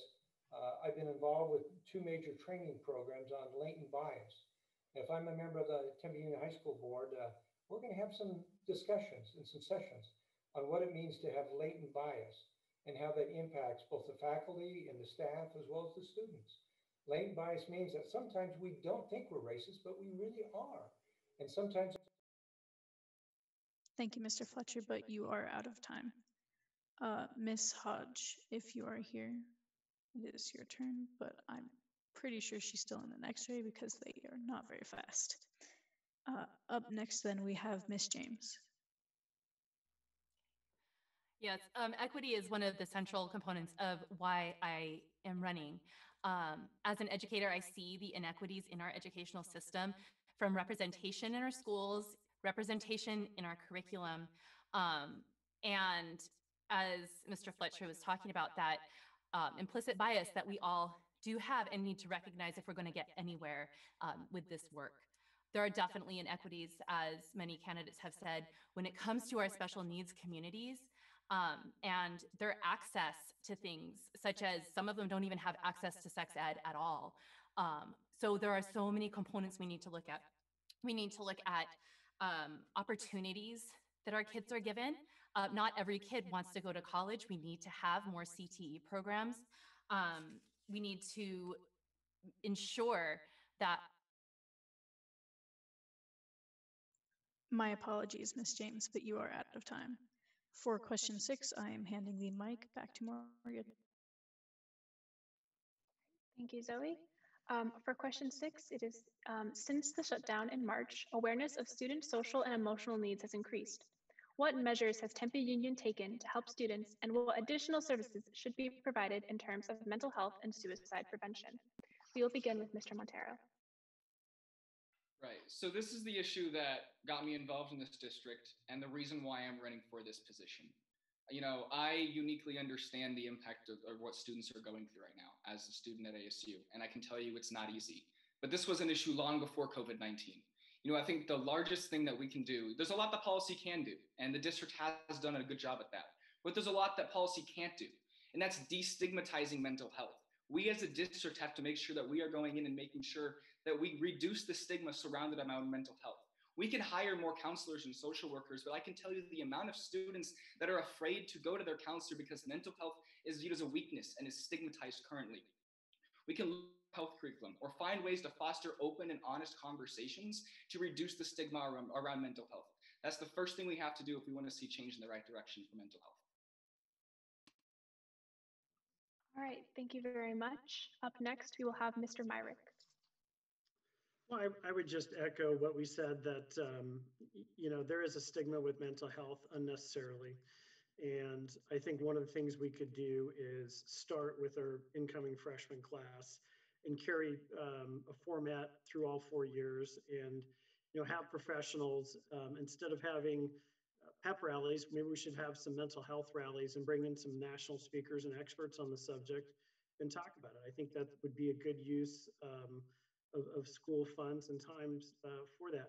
But most importantly, one of the things we did in Kyrene is we put more counselors in our middle schools, and I think we could hopefully do the same thing at Tempe Union and have that resource available to our students.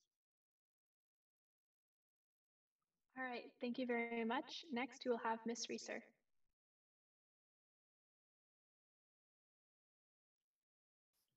So I think one of the biggest things that I can, echoing from what Mondo said, but one of the biggest things that we can do is just start off with having the conversations that we need to be having about mental health. It is a very tough subject. It's a really hard subject, especially as a teacher who has had students go through these issues within the classroom. It is something that I feel even as a teacher, we should have more training on. So making sure that we have staff buy-in and staff buy-in to make sure that when we are having these conversations within the classroom, we are having the proper training to make sure that our students are safe, feel safe and welcome to start to have those conversations. But I think it starts, with staff buy-in and making sure that we have that leadership coming from the top with our administration. All right, thank you very much. Next, we'll have Ms. Bastian. So I've been living with and witnessing the social and emotional toll that this current pandemic is having on our kids, and it's a great concern to me. We've had 5 or 6 kids now, I believe, in the East Valley that have attempted and completed suicide since March. So it's certainly an issue that we need to take extremely seriously and throw all the resources that we can. I, for one, believe that for a lot of students, getting them back into the classroom is going to be extremely helpful. And teachers and other students will be able to identify kids that may be struggling and get them more help and the resources that they need. All right, thank you very much. Next, we'll have Mr. Fletcher. And as a reminder, the question is, what measures has Tempe Union taken to help students and what additional services should be provided in terms of mental health and suicide prevention? Mr. Fletcher, you have 45 seconds. Well, thank you for this question. I think we're all in agreement that we need to work harder at this. As a parent, I had 2 daughters who had dear friends commit suicide. I understand firsthand how this impacts an adolescent. For 18 months, I was on the Mental Health and Wellness Committee that Tempe Union High School put together, and we developed a series of recommendations. Several of those recommendations have been implemented. Some of them are not yet. And as a governing board member, I want to go back to those recommendations and I want to make them work. I want to see that they're there. I agree with Lori that we need to get the kids back in the classroom for their mental health and their emotional well-being. But this is a big issue that we need to address. There's things that we can do, and I look forward to making this a priority. Thank you very much. If Ms. Hodge is here, she may answer next. If not, we can move on to Ms. James. Thank you. Teachers are really on the front lines when it comes to the social emotional health and mental health of our students. We have to take care of our educators so that they can in turn take care of students. We cannot give anything if we are empty. So we also need to consider our educators. And as Paige said, we need that training as well. I know that we now have supports, the youth support staff at every school, one on every campus full time, which is a great start. And as Mr. Montero said, you can put 1 million counselors out of school, but unless there's access and there's training as to how these students are going to get there, and there's a destigmatization of mental health, it's not going to make a difference. So we have a lot of work, but we have a good start. Thank you very much. And finally, we will have Ms. Lowe. You're on mute, Ms. Lowe. Okay, here we go. So some of the things we're currently doing is our lead psychologist has worked with our teachers, and she has asked them to watch our kids carefully in the virtual mode. And if they identify any students that change their behavior over time, to either reach out to them by phone call or possibly talk to the principal about doing some reaching out to the family or to that student. And because we do have some support services that we are providing today. And one of the things we also have done is we have brought some of those kids back onto campus earlier. I think it was August 17th when we started bringing kids in. And so some of those higher need kids have been brought back on campus. But some of the things that we do is we do parent workshops, we do ongoing emails to all of our staff about how to talk to kids. We're doing training right now on what to say to kids that are exhibiting signs of depression. Thank you very much, Ms. Lowe. Unfortunately, your time is up. And that concludes question number 6. I will now hand it over to Zoe for question number 7. Thank you, Morgan. Question number 7. What would you add to the current high school curriculum to better prepare students for career and college in the 21st century? We will start off with Mr. Myrick. I bring vocational tech back on campus. I think there is, at least from the private sector, such a need and demand. And these jobs, which were once considered, middle wage salary jobs, are now really some of the high producing jobs that are out there. Metal fabricators and welders are making over $120,000 just a couple of years out of trade school and learning a trade. And a lot of my friends that own these types of businesses, being electricians or welders, learned in high school, got their first experience in high school with those. So I really think CTE and vocational tech bringing back on campus is the way that we move forward. Thank you, Mr. Myrick. Up next, we have Ms. Reeser. I was just about to echo exactly what he was saying also. I think we need to make sure we're focusing on our trade schools.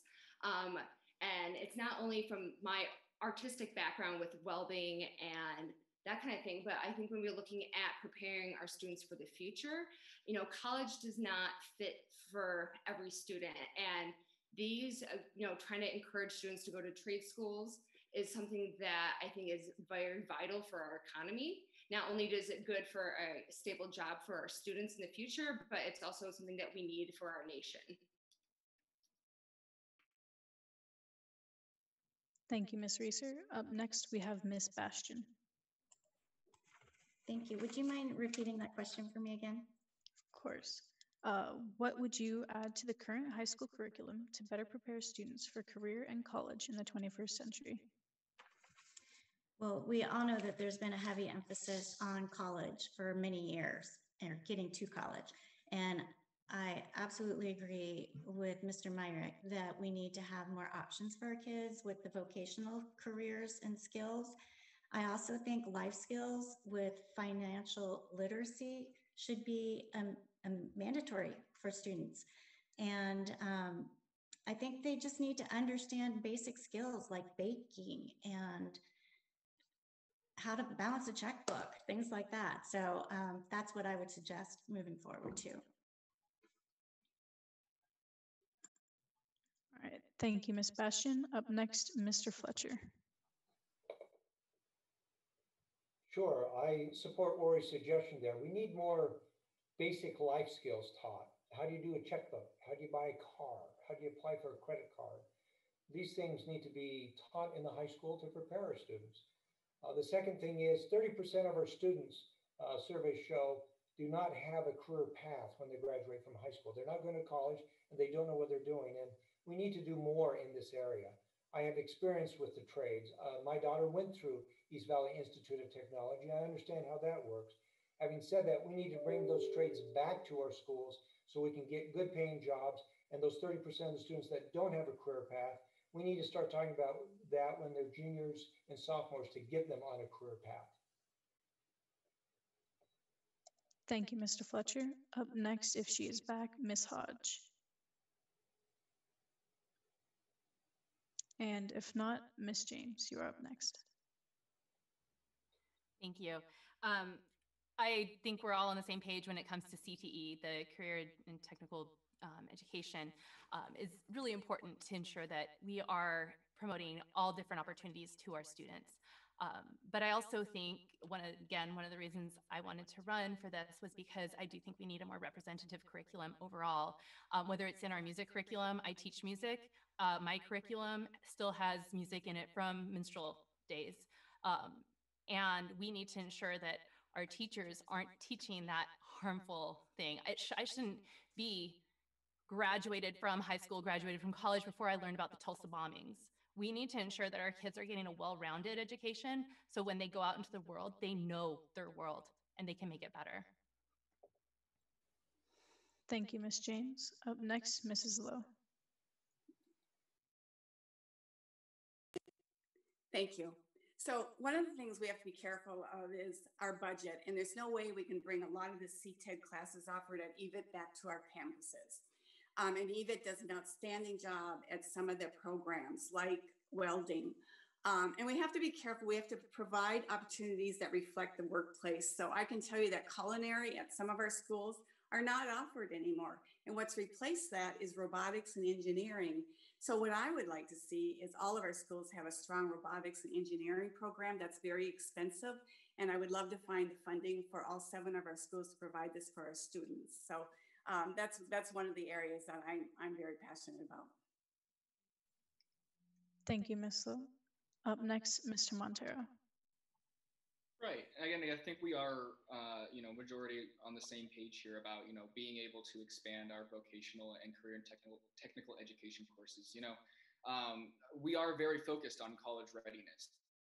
I know talking to my former counselor at Desert Vista, a lot of the times we are very heavily focused on getting students into, the best possible schools with the most amount of scholarships. And a lot of times that does have mental health impact. But at the same time, a lot of those students that don't want to go to college or feel that college isn't for them, many times feel left out.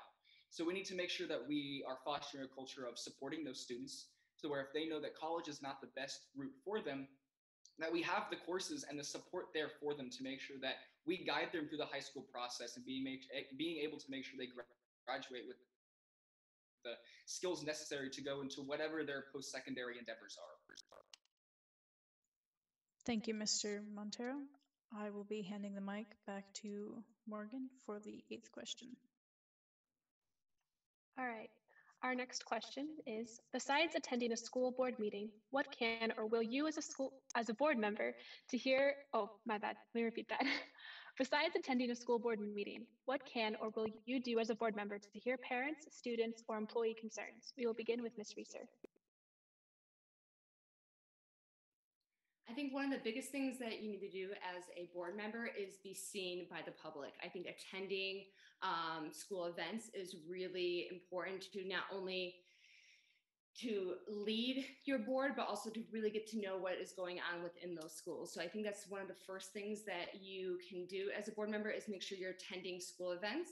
I think another thing that you can do is be a part of committees and have parents and other stakeholders, even students and teachers be involved in those processes of things that we need to focus on for our schools. All right, thank you very much. Next, we have Miss Bastian.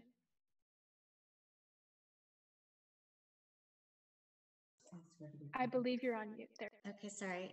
I was just trying to understand the question again. So it was what, besides going to board meetings, how can we yes, hear I'll from our repeat it. community?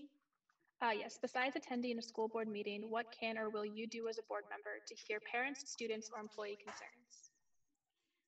Well, I think it's very important to just be open and available, to make sure you have an open door to the whole community, because that's one thing that I really want to make sure is that the families in our community feel like they have an ear and that they can come to me with any sort of concerns or praises that they have, so that that can be relayed to the district. A lot of families aren't feeling heard right now, and I think it's just super important to have that open door and to have an open mind along with that, to hear many sides of an issue. Thank you very much. Next, we will have Mr. Fletcher.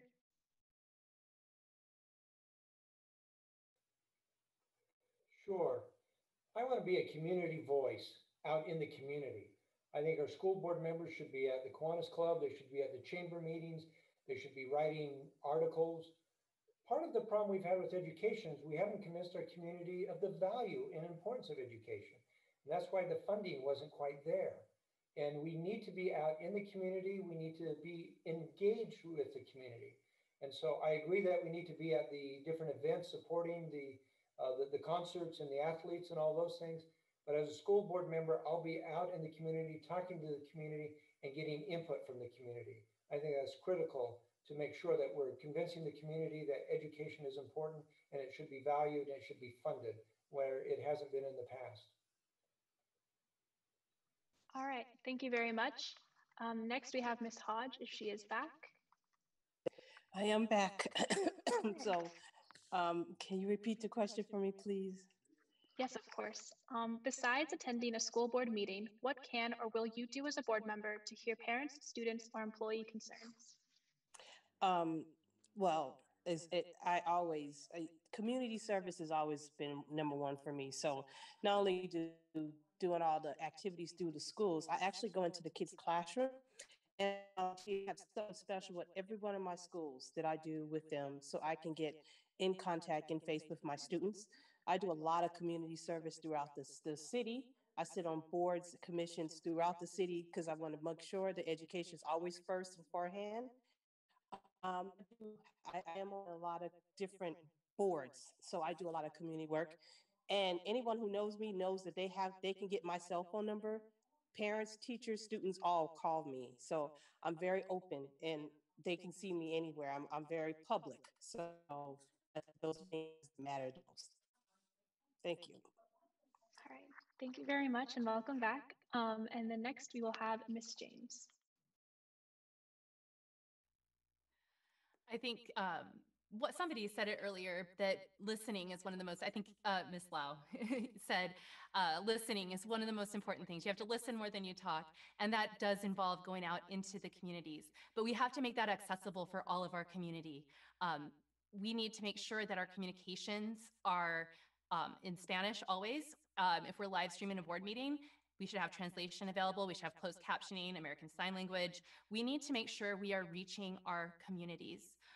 And I would work very hard at doing that, ensuring that our families that need paper communication get paper communication, so they all feel included in the decision-making and the process that we are going to be going through as a district. All right, thank you very much. Next, we will have Ms. Lowe. So my job today is being a board member. So I spend a lot of time out at our school sites, visiting with our leaders. I attend events. I talk to our teachers. And all those conversations I have make me a better board member because I learn what's important to them at their school, what they need out there. And I have built a really trusting relationship, I believe, with each of our school sites. They welcome me and I welcome them sharing what they're concerned about, what's working well. And the other thing I do is I spend a lot of time on stakeholder committees. I learn and I listen to stakeholders about what's important to them in public education. So all of those experiences really help me make better decisions. All right, thank you very much. Next, Mr. Montero. Right. I filed to run for this office back in August of last year, and I've spent that year talking with every corner of our district to hear their concerns, and I have learned so much. And that's why, I firmly believe that the role of us governing board members is to be a bridge from our community to our district, to bring the perspectives and the needs of our community to the district operations. And, as a board member, I would be committed to going to our schools, talking to our students and our teachers and our administration on a regular basis. And, not just talking to our student leaders, but also just, the everyday students that normally don't have a voice on the governing board, because those are the perspectives and the issues that we have to pay attention to if we're going to make sure that we serve all of our students. And I would be committed to that as a governing board member. All right, thank you very much. Finally, we have Mr. Myrick. Yes, I would say, as someone who's a current board member, you could literally spend 365 days a year going to school events, and they're all wonderful. And it's a shame when you can't find time to attend one.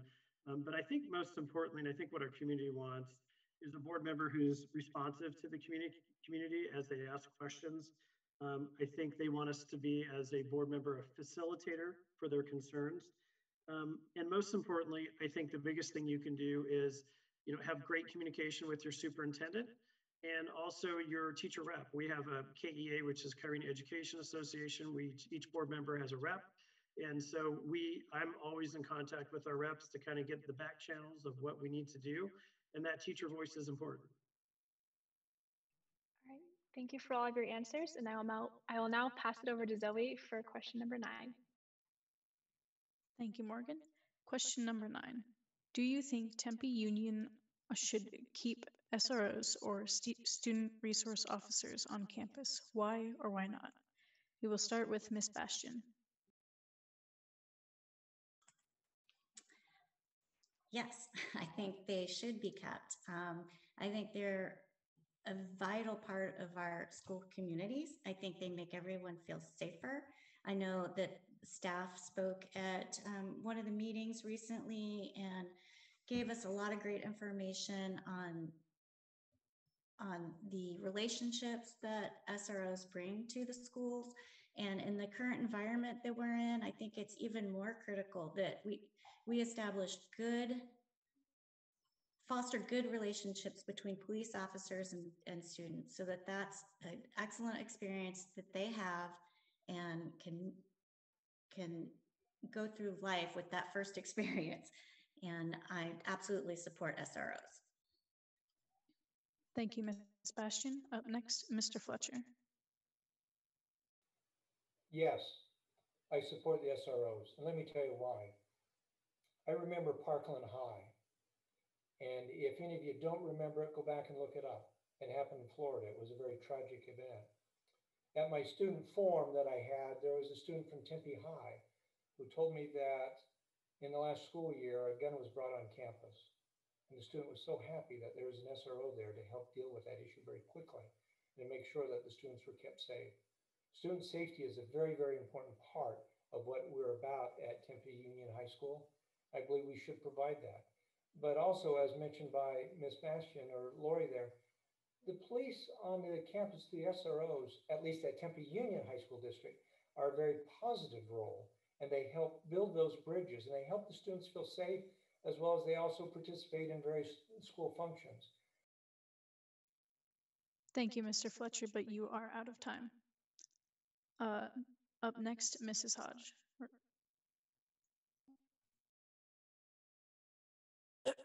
Thank you for the question. It's a two-part for me. I support SROs, but I also support the fact that they need training and counseling, because we do have students, and our minority students they have a different outlook on police. So I always caution that we make sure that all of our kids feel safe around them.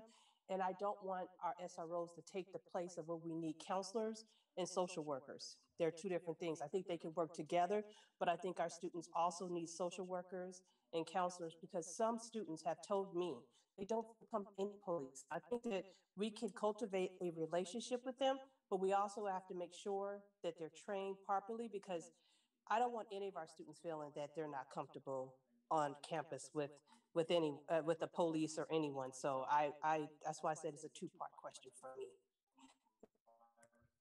Thank you, Ms. Hodge. Up next, Ms. James. Thank you. I think I echo what Ms. Hodge said, that when we think about the safety in the school, we have to think about the needs of all of our students in our communities.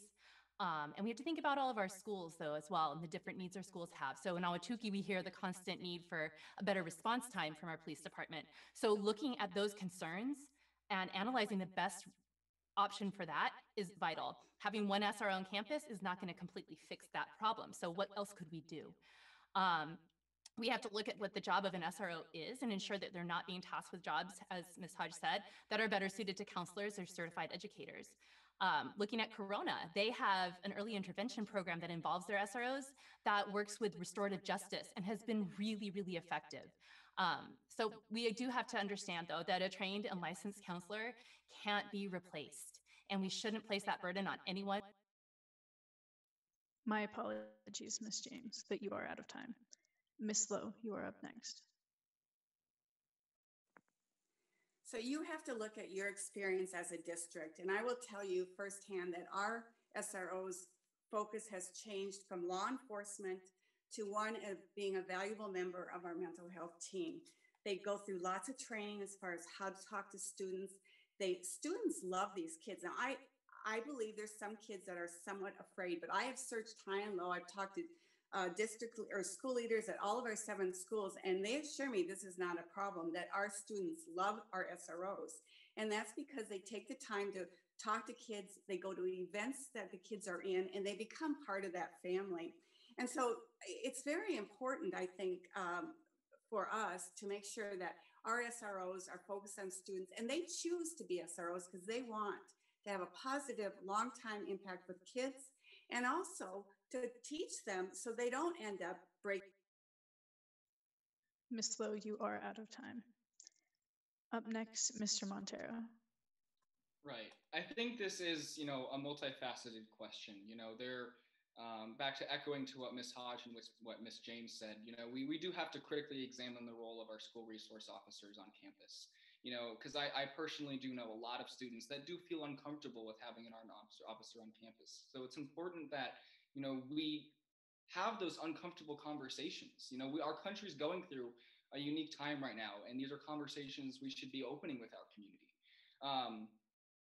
Tempe Union has done a lot on the student safety aspect. We've worked very closely, and I've seen the impact that we've had in expanding our security and what they do on our campus and the positive impact and relationships they've had with students.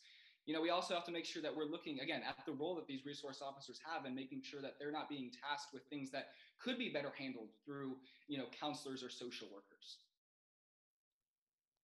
Thank you, Mr. Montero. Up next, Mr. Myrick. Yes, I would just echo what the majority of the candidates have stated, that school resource officers are necessary. I certainly support them on campus. And it's a fine line between being a police officer and a counselor, and I'm just hope that we're not tasking those folks with things that they're not prepared or trained in. But most importantly, it comes down to community policing, and a lot of these police officers, certainly by a lot of younger men, are looked up to in some regards as a father figure when there was one absent in their homes. So I see a school resource officer as a positive thing for our community and in our schools. Thank you, Mr. Myrick. Up next, Ms. Reeser. So the role of the SRO can provide a lot of safety on campus and help relieve a lot of that burden from teachers. I have seen personally SROs build positive relationships with my own students. I think that when we look at SROs, we need to look at a site-to-site basis and fill out the needs of the school. I think also having high school student input and seeing how our students feel about an SRO on campus, giving them a choice in the matter would be really, I think, helpful in that decision-making. I think also making sure that we're not using district funds for SROs, but make sure we're applying through state grants to help fund them keeping district funds for social emotional needs, in classroom instruction, and other resources for our students. Thank you, Ms. Reeser. I am now handing the mic back to Morgan for the 10th question. All right, so for our final question, it is going to be, if elected, what is the first goal you would set for the governing board and how would you accomplish it? We're going to begin with Mr. Fletcher.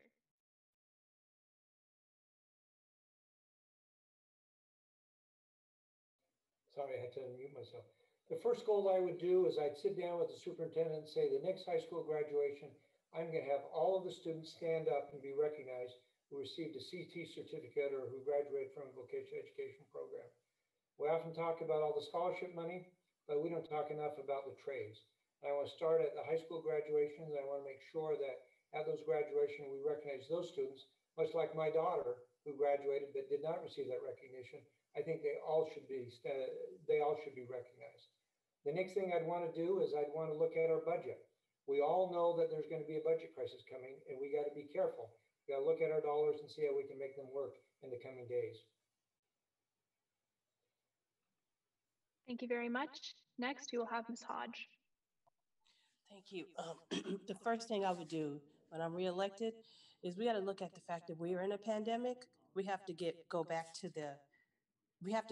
and make sure emotional with our students and teachers and our staff are first in priority, because it has been hard on everyone in this pandemic. That would be one of my first things, social emotional. My second thing is I know some students are not online learners, and I feel that some fell behind. We have to make sure that we have resources to make sure our students are back to where they need to be. And if they need more help, we need to give them more assistance. So mine will be more about making sure my staff and my students are continuing to go through the pandemic and post-pandemic after we open back our schools. Thank you. Thank you very much. Next, Ms. James. Thank you.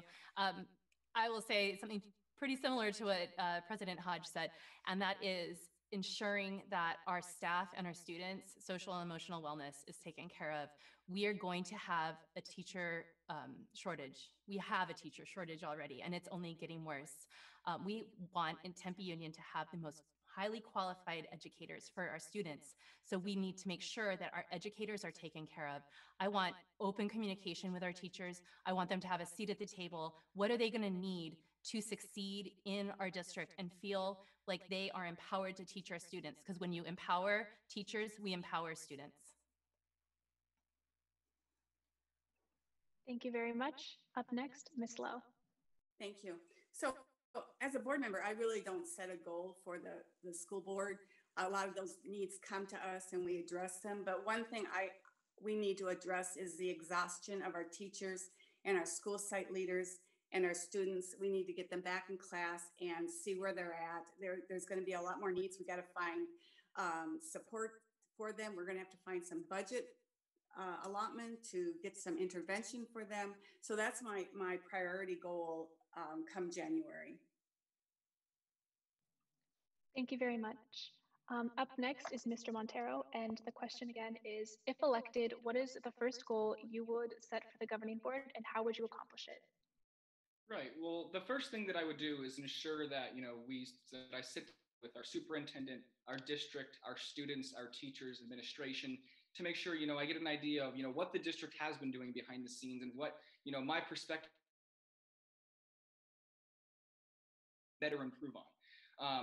Being able to understand what's been happening and build those relationships, I think is the first goal that we should have as board members. And beyond that, I want to echo what Ms. Hodge said. The social emotional aspect of this is great. A lot of students have gone through trauma. They've lost family members. And we need to make sure that when they return to the classroom, that our district, some of the inequities that we face, to make sure that we can respond to and to assess and respond to our students and make sure that they feel heard and that they have the necessary resources to continue on.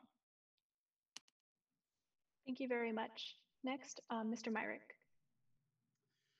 Yeah, I think, a lot of board members or potential board members are missing the point. And the first thing I would do as a board member is request a board retreat where we could have the board get together along with the executive team and have some professional development come in on leadership training and collaborative board practices. ASBA is great.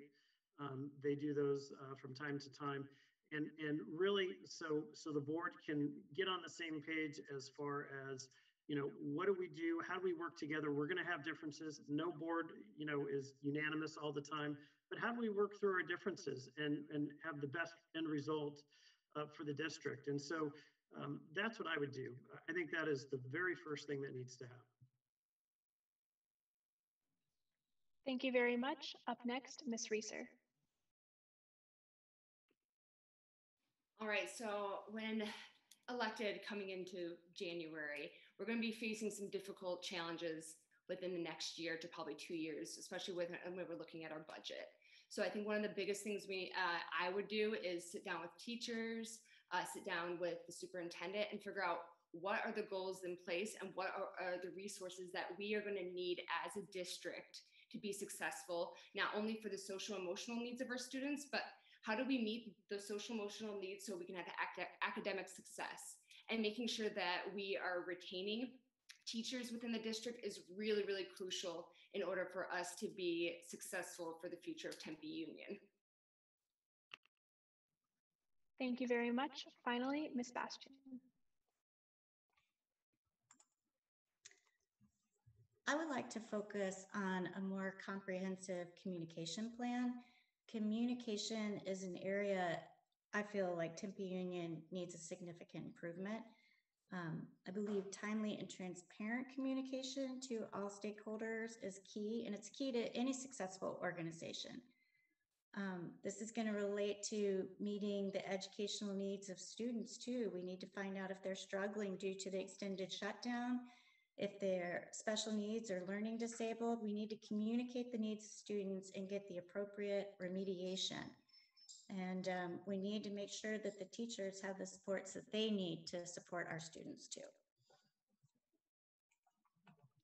Thank you very much. That concludes the final question, and I will now hand it back over to Zoe. I would like to thank the candidates for sharing their thoughts on these topics tonight. We will end our forum with 1 minute of closing remarks from each candidate. We will begin with Ms. Bastian.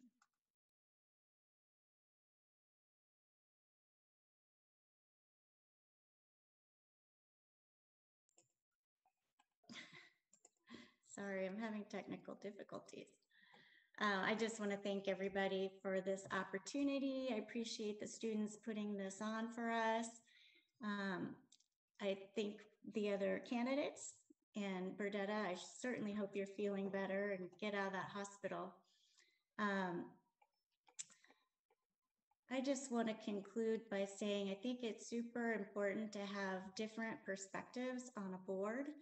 And right now, I think we're missing an important one. As a parent of high school students, I bring a different perspective, and I firmly believe that what we've currently got on the board is extremely valid. We need all the different voices out there, but we've got to have one that has some skin in the game too, one or more. I'll work towards improving communication, like I've said several times, between the district, families, and staff, and I'll keep pushing until we get that work done and get our community involved. Sorry, I'm out of time. Thank you, Ms. Bastian. Up next, Mr. Fletcher. Well, I pay great tribute to the teachers and the great work that they've done. I recognize Paige having to go back and forth tonight. That's great that you could be with us. I appreciate Sarah and her contribution to music and what it means to be a teacher. I've been a teacher. I understand the challenges of being a teacher. I've also been a parent of 4 children who have gone through our high school system. I understand students. I understand the challenges that they face. I understand the challenges that they're facing today, and I appreciate the things that they're going through. As I said in my recent student forum, I was amazed with their resilience and how well they're doing, but we need to support them through emotional health and well-being. I also want to recognize that we need leadership. We need people of maturity. We need people who have served in boards and have been in various places. And frankly, I believe that I will arrive day one at the school board ready and prepared. I participated on the board. I've been involved with many board issues. I think I'm ready to serve and make a big difference on Tempe Union High School Board. Thank you, Mr. Fletcher. Up next, Ms. Hodge. Thank you, guys. I want to first off say thank you guys for being so patient with me while being in and out of getting x-rays. Students, you guys always shine and you always make me so proud. Thank you to Kim for doing this for us tonight. I'm doing it every 2 years with us, Kim. I really enjoy it. I want to say, Lori and Mike, thank you for your wishes for me to get better. I hope I will soon at this hospital. I just want to say, as a governing board member of Tempe Union, I believe that we are, and I'll always say it, we're all one family, one Tempe Union. It takes from the time that I volunteer to go into the Lupe court, even being taxed. I think that a governing board member should not only just sit on the dais every other Wednesday. I think that we need to be in our community and getting to learn our different our teachers, staff, and our students. So I thank everybody for all seven candidates and myself for doing this, because it always gives me a great mind to look at other. My apologies, Ms. Hodge, but you are out of time for your closing statements. Up next, Ms. James.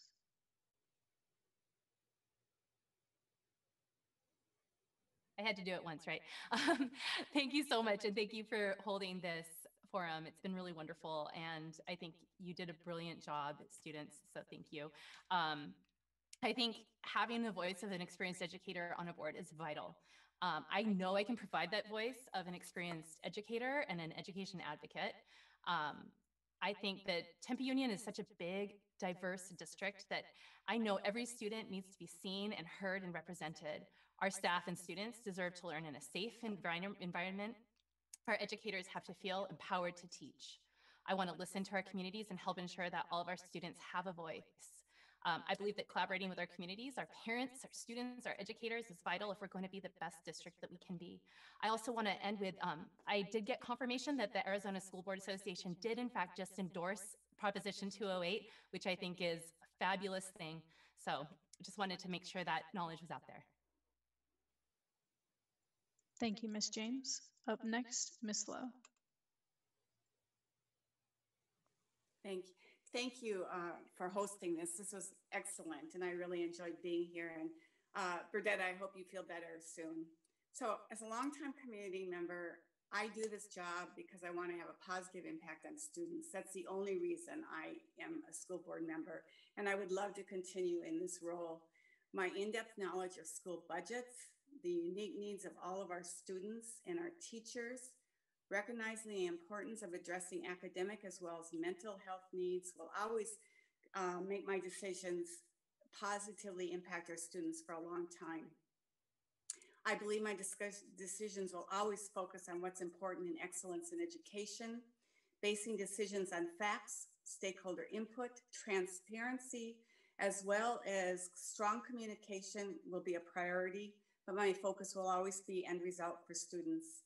I believe today our schools are facing serious challenges, and I believe I have the experience to address them in an effective and efficient way. And I would be honored again to continue to use my extensive experience in public education to make the best decisions. My apologies, but you are out of time. Up next, Mr. Montero. First of all, again, thank you for hosting this forum. It was great to see, the students getting involved and learning about their school board. Again, as I mentioned before, this is your school board, and it's the reason why I'm in this race. I jumped in because I think we have a unique opportunity to give students an opportunity to have board members that look like them, that understand them, and have gone through the ups and downs of high school with them and have sat alongside them in the classroom.